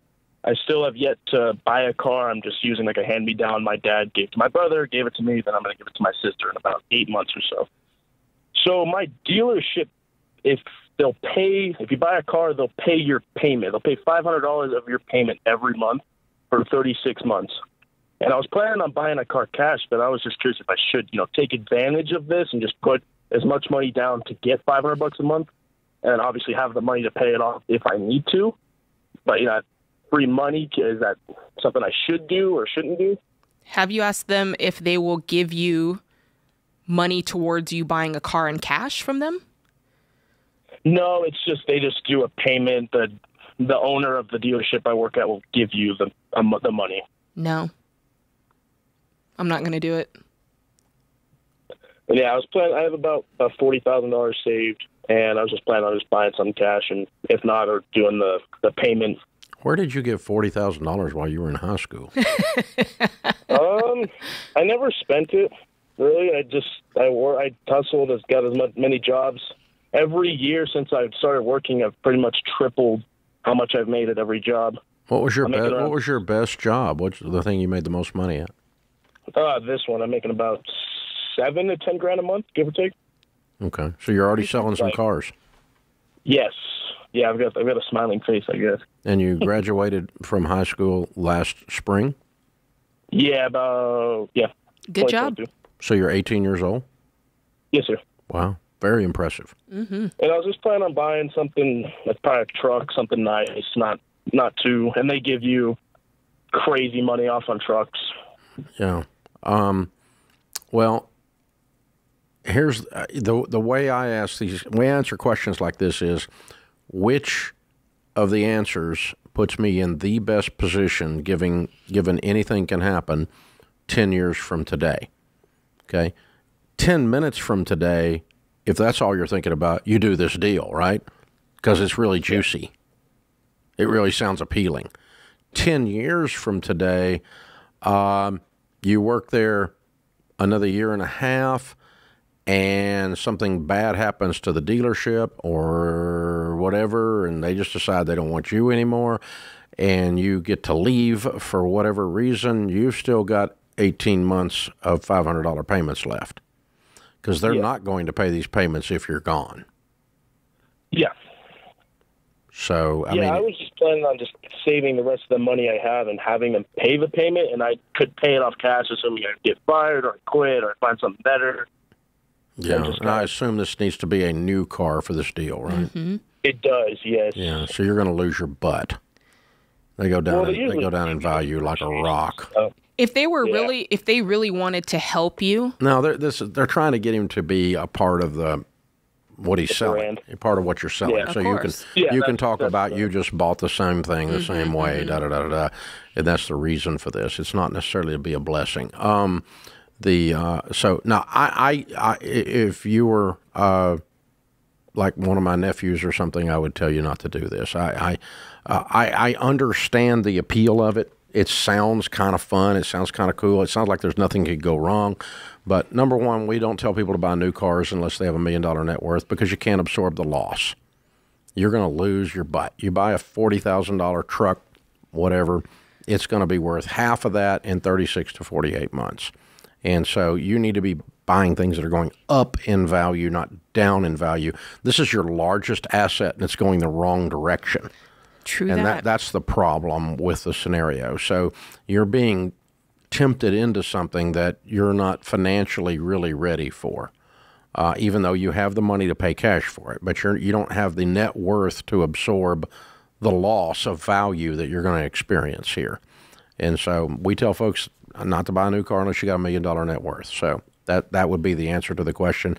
And in this case, you're signing up for car payments. I know they said they're going to pay them, but not if you're not there or they're not there. That's true. And so you're on the hook, and you're going to find out when things go sideways the way this stuff looks. It's not good. So, no, I don't want that, at all. If you were going to write a check and pay cash for the car today, I would tell you not to do it too, by the way. Same thing. Right, brand new truck, and I'm glad you're making money selling cars. I'm glad you're helpful to people, and there's nothing wrong with that. I appreciate that. I appreciate a good salesman. I really appreciate that you're doing this at 18 years old. You're really pulling this off. Well done. That's good. Just go make yourself a big old pile of money, man, and don't get sucked into owning a new car. And that's exactly what I would do in this scenario. Now, if you want to get rid of the little dinky car and get you a $10,000 truck and you pay cash for it out of your money, that'll be fine. That'll be fine. But if the only way you get to work there is you have to be a customer, that's a problem. That's a problem. So I agree. Open phones at 888-825-5225. Alex is in Baltimore. Hey, Alex, how are you? How you doing, Dave? Good. Good. How can we help? I'm my wife and I currently we're taking your Peace University at our church. Currently on step 2, but we are kind of looking ahead at the college plans for our 2 children. We had a small savings account for each of them. We moved our daughters over to a 529, but our son, he's 6 years old and he's autistic, and we're not quite certain about his college future. So we're very hesitant to set up a 529 for him. And just kind of wanted to get your input about whether, if there's any other options, or should we just kind of take the chance and go with the 529 for him? I wouldn't. Set aside for his future. Yeah, I wouldn't. I would just have a mutual fund that's in your name and your wife's name, and you just put a little label on that file with his name on it, but he doesn't own any of it. He has no rights to it. It's just your money you're saving for him. The same amount you're saving for your daughter for college, but we're going to help him with maybe he's high functioning, he's able to go to school, higher education, or maybe he's going to go trade school, or maybe he's going to study code or whatever. I don't know, but you'll have some money earmarked for him, but that has no constraints on it. The only disadvantage to that is you got to pay taxes on it as it grows. But whoop-de-doop-de, you need the control of it. You don't need it dropping into his name, and he has legal rights to it, and then make some bad decisions. That's not good for him or you. So this is just a taxable brokerage account. It's just simple. Invested just open in a mutual funds. fund. Open a mutual fund, and that's yours. Yep.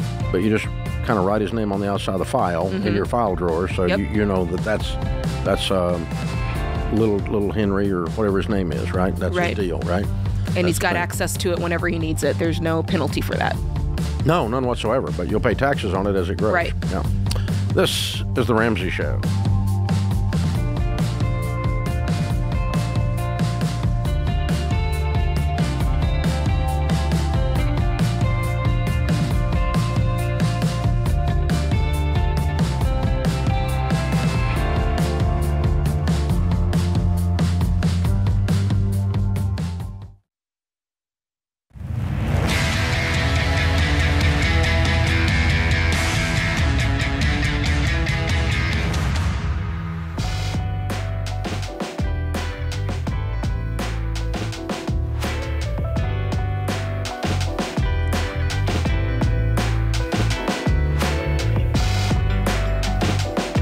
Have you ever met a natural-born leader? Well, let me answer that for you.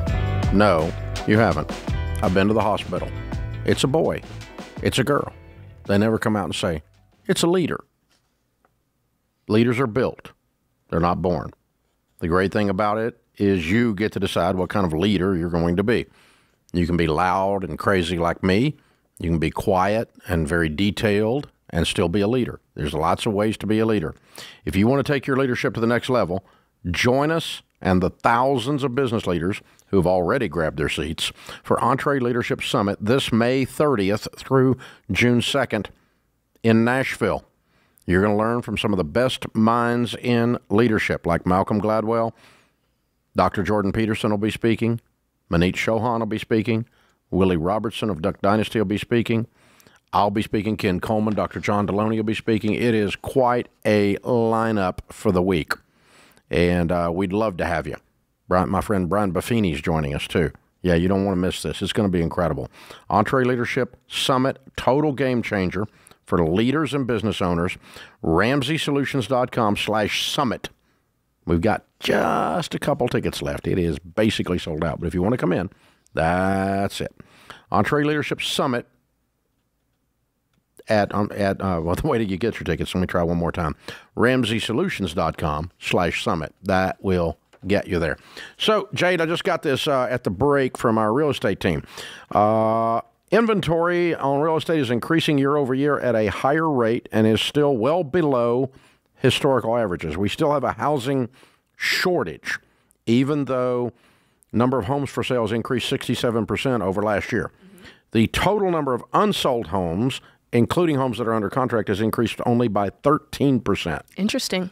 Newly listed homes are well below historical averages, and we are at 15.9% fewer homes being listed compared to last year. The median price of homes for sale has increased 7.8% in February, lower than January's growth rate. Okay. But we're up, housing prices nationally, up January, up February, much like we predicted. Yes. When we did the real estate live stream last fall. We told you there was going to continue to be a shortage. We were going to see a 7 to an 8% increase in prices in 2023, and we are currently tracking for 7.8%. And homes are spending 67 days on the market, which is 23 days longer than last year, but still shorter than most times in history when they run 90 to 120 days. I mean, if you want to compare the market to Crazy Town, which was 2020 and 2021, where things, I remember when we sold our house, I mean, Your timing to be a Ramsey personality and move from Miami was incredible. Well, our real estate agent was apologizing because we only had 8 offers. Yeah. Well, I mean, that's just slacking off right there. You know, it's like, sorry, we didn't get, that day, the day of the open house. Sorry, we only had 4 today and only 4 the next day. So translation, if you're not putting your home on the market because you think the market is slow, you're statistically speaking wrong.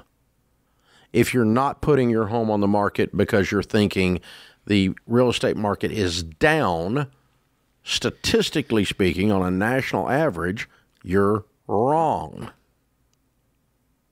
So you mean the sky is not falling? Great time to sell a house when there's a housing shortage. We have more houses for sale than we did this time last year, but again, we're still coming out the back of Crazy Town last year, right? So we're returning to a more normal level of inventory with still more buyers than sellers.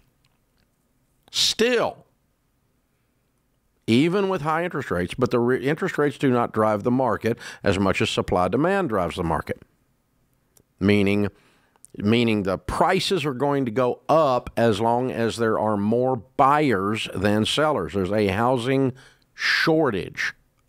You're always going to see prices. That's why we've got an 8%, 7.8% price increase or schedule. I mean, that's what we're tracking for annually.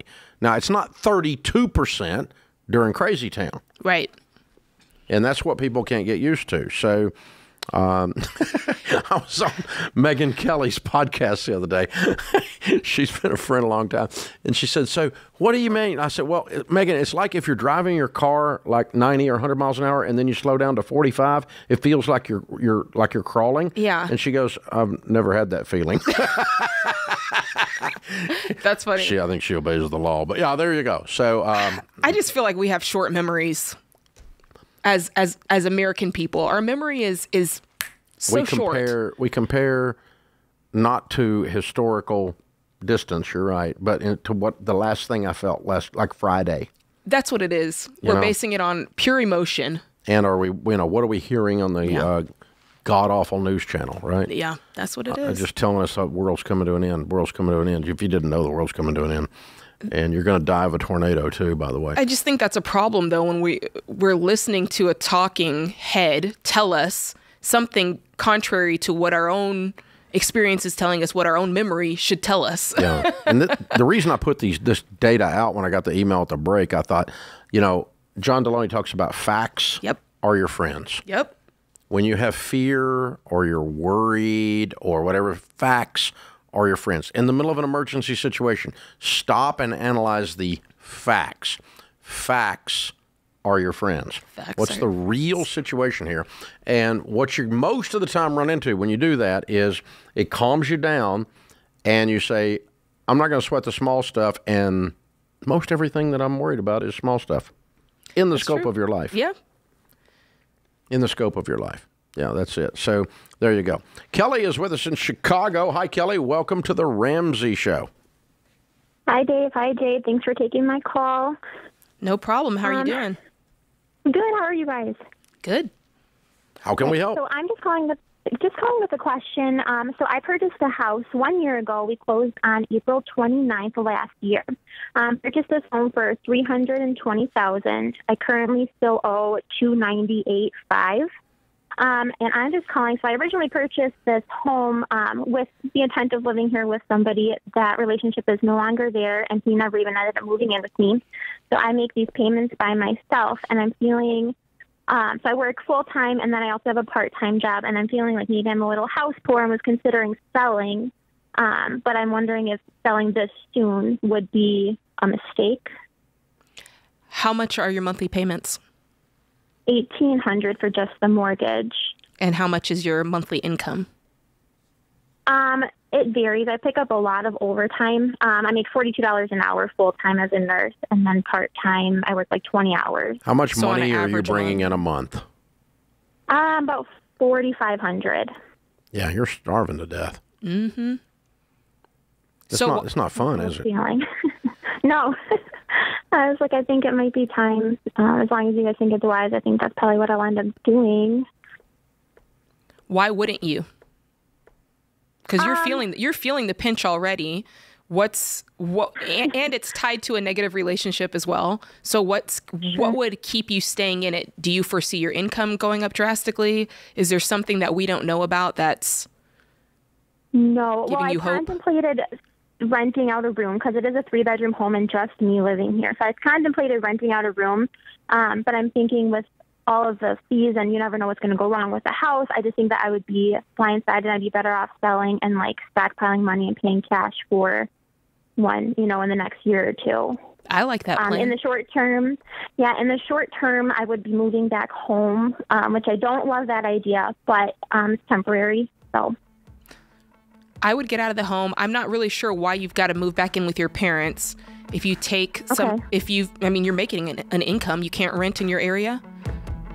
I could. I just thought that would be the cheapest, easiest way. I mean, I would pay rent there, too, so I guess it'd be the same thing. Yeah, I think I'd get me an inexpensive rental and sell it. And the moral of the story, ladies and gentlemen, is never buy a home with someone you're not married to. Well, it's a committed. You're not married. If you were married, it'd be committed. This is The Ramsey Show.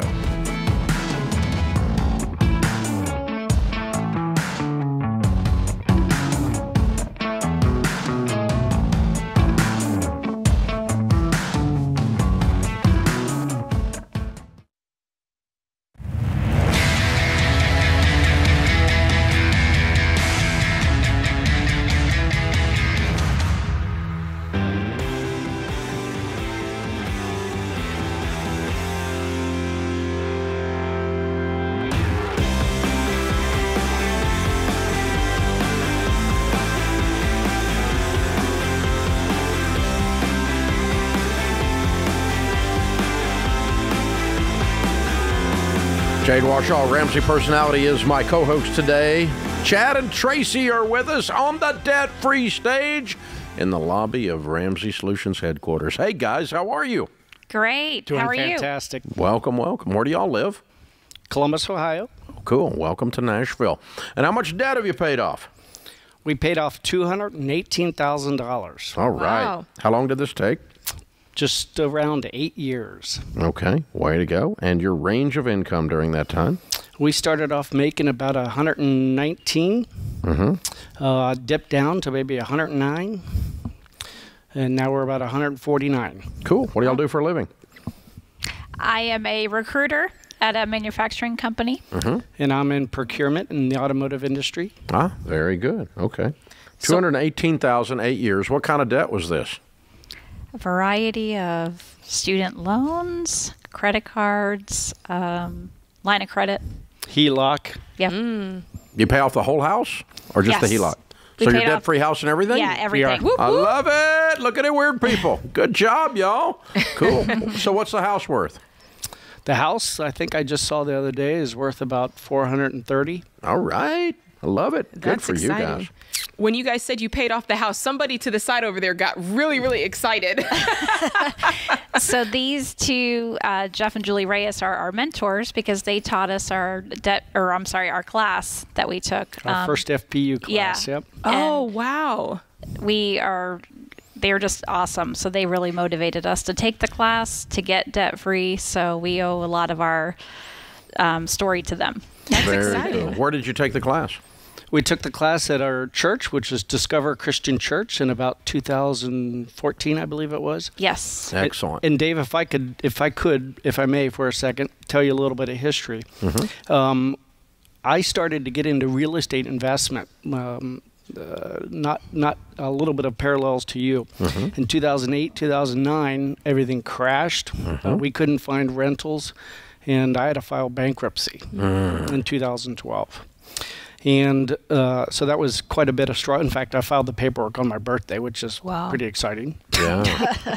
But I asked Tracy if we could take financial peace. I've been wanting to take it, and finally in January, the Reyes over here were teaching a class, and that started our journey. Oh, wow. Very cool.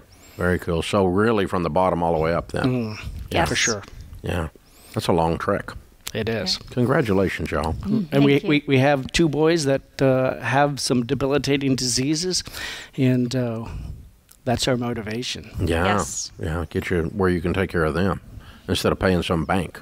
Amen. Exactly. I love it. Amen. Amen Right. and amen. Well done, y'all. How's it feel to be completely free? Feels amazing.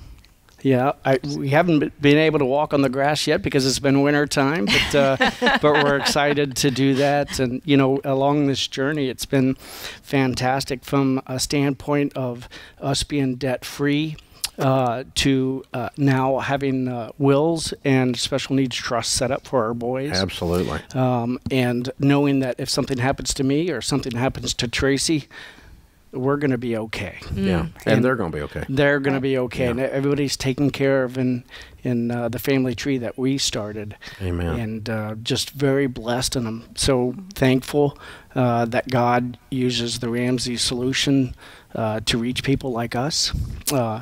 That we are able to now take care of our family tree. And subsequently, we've taught about 5 or 6 FPU classes. Yes. Wow. Okay. We've taught Smart Money, Smart Kids. Wow, thank you. Very good.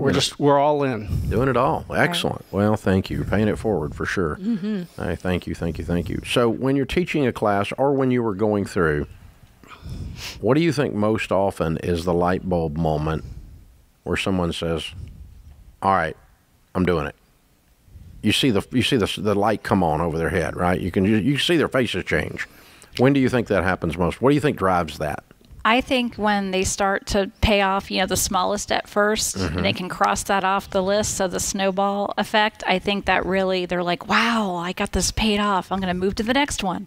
I think that's very motivating, and I think that's where I see a lot of the students in our class get really excited. And for me, what I've heard recently, or a lot of, when people have had that I've had it moment, when they reach that I've had it moment, when preparedness and opportunity meet, and a lot of our folks heed that and carry on their journey. So what was your I've had it moment? I think we got so tired of, we would use the whole, what was that, debt consolidation loan. And now I look back and I laugh going, why would you think that would work? And, after you've took the class, taught the class, it's just not going to work. Because you don't just move the debt. You have to get rid of it. You have to think differently. You have to change your whole life to think about Dave's principles and use them.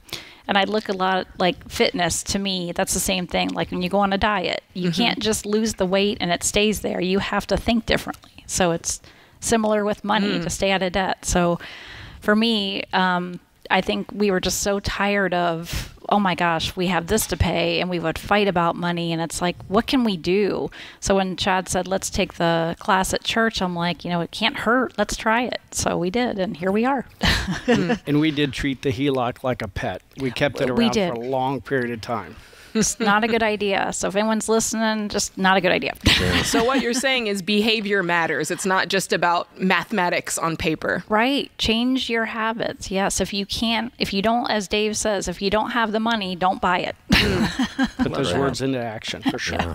Way to go, you guys. Right. I'm so proud of you. Thank you. Thank you. You look like a power couple, man. I mean, it's pretty incredible. Well done. Very well done. And thanks for teaching the class, for teaching Financial Peace University to others. You've had a huge impact on other people's lives, I'm sure, like your mentors did on yours. Right. So very, very well done. But I do have to say, if it's okay, my youngest son, who's 15, Noah, we actually had our all of our debt paid except for our house probably in 2016, Chad, is that right? Something like that. So we were excited to be debt-free in 2016 without the house, being paid off. And Noah would remind us, Mom, we're not debt-free till the house is paid.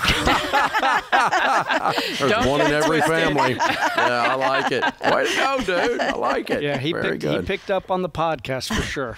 Very fun. Love that. Hey, we got the Live and Give bundle for you. That includes the Total Money Makeover book to give to somebody, Baby Steps Millionaires book to give to somebody. You're probably right there or on your way to that as well. And another Financial Peace University membership. You'll be able to give that away because it's the world y'all are living in now. Mm-hmm. Way to go, you guys. Very cool. Well, let's get the gentleman to, do they want to come around front of the stage there and we'll work this out, or up on even. He's going to come up on. That'll work too. Works for me. Good stuff. So their names and ages? This is Noah on the left with the orange shirt. He is 15. And this is Jacob on the right. He is 23. All right. Very cool. All right, guys, here we go. I love it. $218,000 paid off in 8 years, making $119 to $149. Count it down. Let's hear a debt-free scream. 3, 2, 1. We're debt-free! Yeah! Way to go, you guys. That's how it's done. I love it. There's a domino effect there. And you see it with the first coordinators. Mm-hmm. They taught them, and then they've coordinated over 5-6 classes. Yeah. And it's just a domino effect of financial peace. Yeah, it's very cool. And your class that you started up you had a limit of 1,000 people. We had to cut it off. Had to cut it off. You got it full. It's full. We had to cut it off. We've met twice. So for anybody asking, because I've had several people come in and say, can I still sign up for the class? We had to cut it off, but don't worry. We'll do it again. Yeah, we're going to do it again. Bet you. You got to, I don't know. Y'all may find out Jade is tough. I had to get on to some folks the other night. She might be a tough coordinator. Did you get on somebody? I had to get on somebody about their credit cards the other night. There you go. There you go. I'm telling you, don't be messing around in that class. You got a tough coordinator, the real deal right there. Oh yeah, we're getting some folks out. Man, that's such a great story. Way to go, you guys. You're amazing. Good stuff.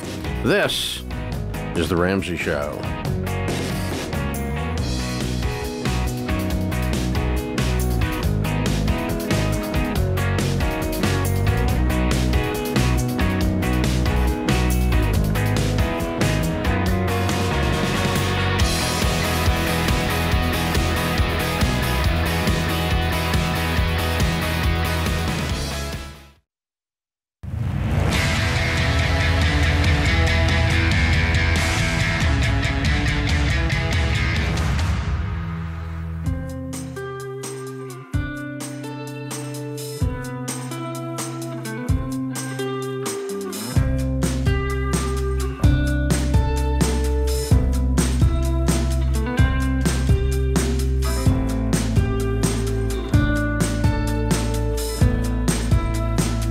Our scripture of the day, Luke 11:8. I tell you, even though he will not get up and give him anything because he is his friend, yet because of his persistence, he will get up and give him as much as he needs. What version is that? Okay. Wow, it's not even recognizable. Okay, Andy Andrews says, I believe persistence is a major key to success in any great endeavor. I want to remind folks to persist in whatever they're tackling at the moment. Good Love stuff. that. Jade Warshaw, Ramsey Personality, is my co-host today. Open phones at 888-825-5225. You jump in. We'll talk about your life and your money. Rashonda is with us in Boston. Hi, Rashonda. How are you? I'm great. Thank you. Good. How can we help? So I am in a little bit of, I have a current stressor right now concerning some past debt I incurred when I was in my early 20s. I'm 27 now, and I am learning very quickly after my 25th birthday, I am paying dearly in my late 20s for mistakes I've made financially in my early 20s. My current stressor would be my car debt, my car loan. It's my second vehicle, and I got it a year ago from Valentine's Day. And I am wondering if I don't have really many options because I rolled over negative equity, and right now I'm looking at roughly $31,000 for the payoff on this car. It's a Lexus.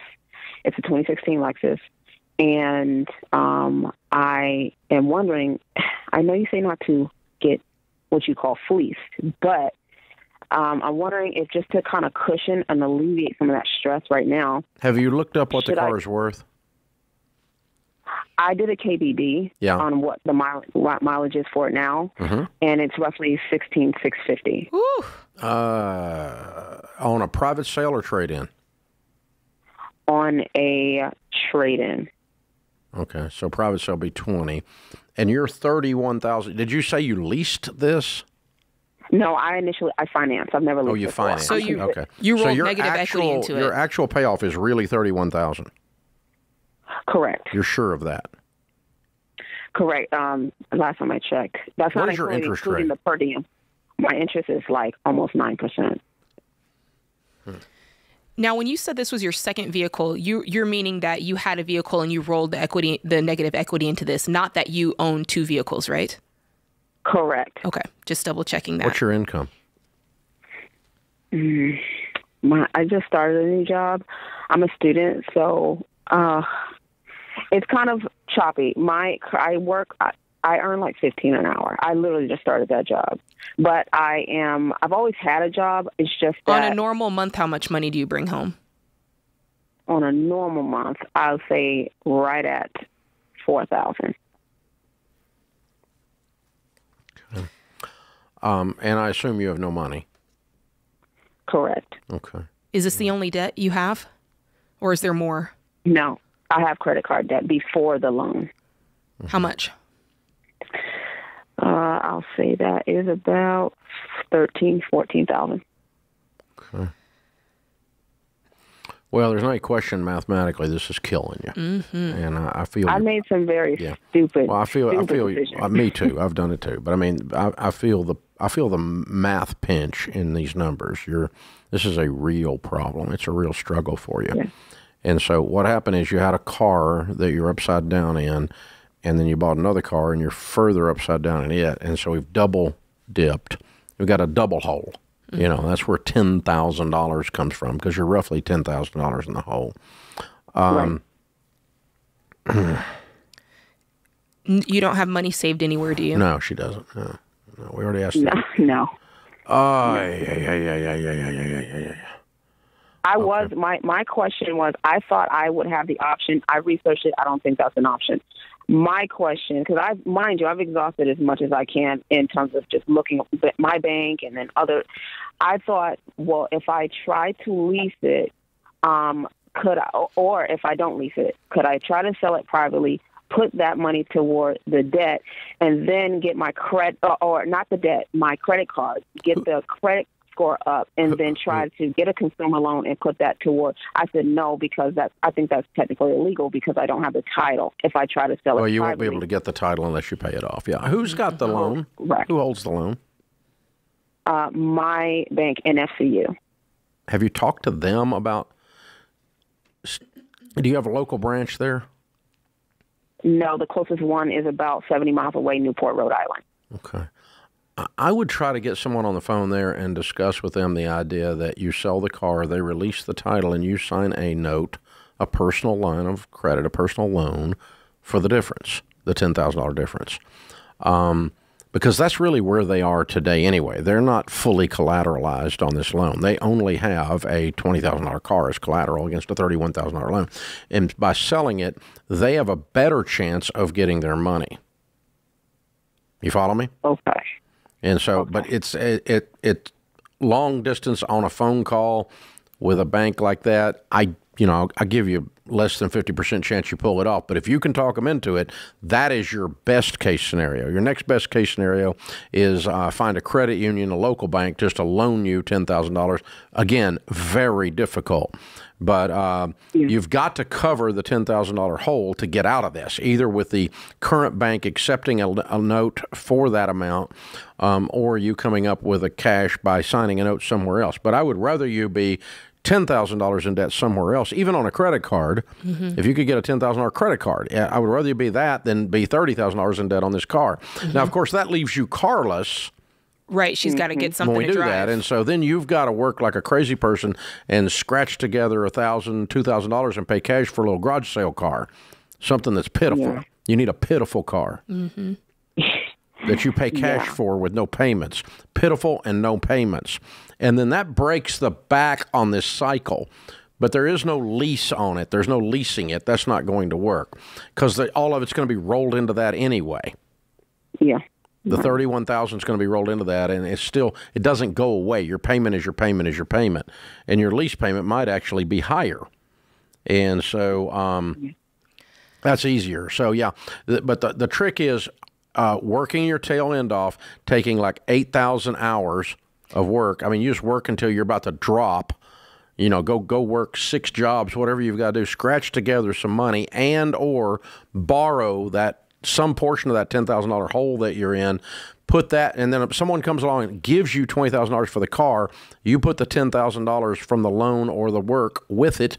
That gets the car paid off, and you can give the title to them, but you're going to have this other loan over to the side. You see what I'm saying? Okay. But you can't sell the car to someone unless you can give the bank $31,000, or they will agree to let you sign a note for the difference. Okay. And release the title. The title's got to be released in the transaction. It's not illegal. It's just the buyer won't do it. Okay. Because nobody buys a car, you don't get the title. Okay. It's pretty scary here in Massachusetts. They don't play games about Yeah. Well, I don't. that. They shouldn't. They shouldn't. I mean, you shouldn't sell a car if you can't give the title. I mean, so you've got it, but you can get it all set up to where it's perfectly legal. What I'm describing is perfectly legal in any state. Because if you give them $31,000, or they agree to let you sign a note for the difference, doesn't matter.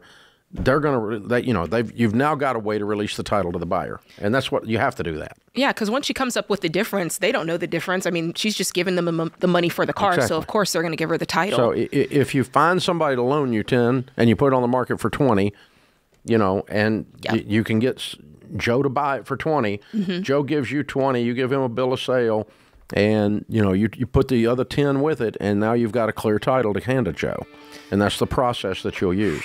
But, yeah, that's what you're going to have to scratch and claw to get out of this, because it's a deep hole. I'm so sorry. Yeah, I've been in that kind of mess. It's no fun. That's a tough hole to get out of, but you can get out of it, and you will get out of it. Absolutely. Good show today, gang. That puts this hour of the Ramsey Show in the books. We'll be back with you before you know it.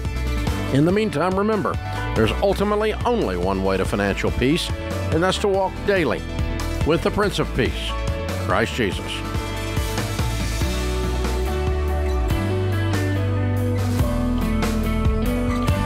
Hey, what's up, guys? It's Jade. Look, if you like what you heard in this episode and want to know more about getting started on the Ramsey baby steps, go to RamseySolutions.com and click the Get Started button. We'll help you figure out the best next step for you based on your specific situation. That's RamseySolutions.com and click Get Started.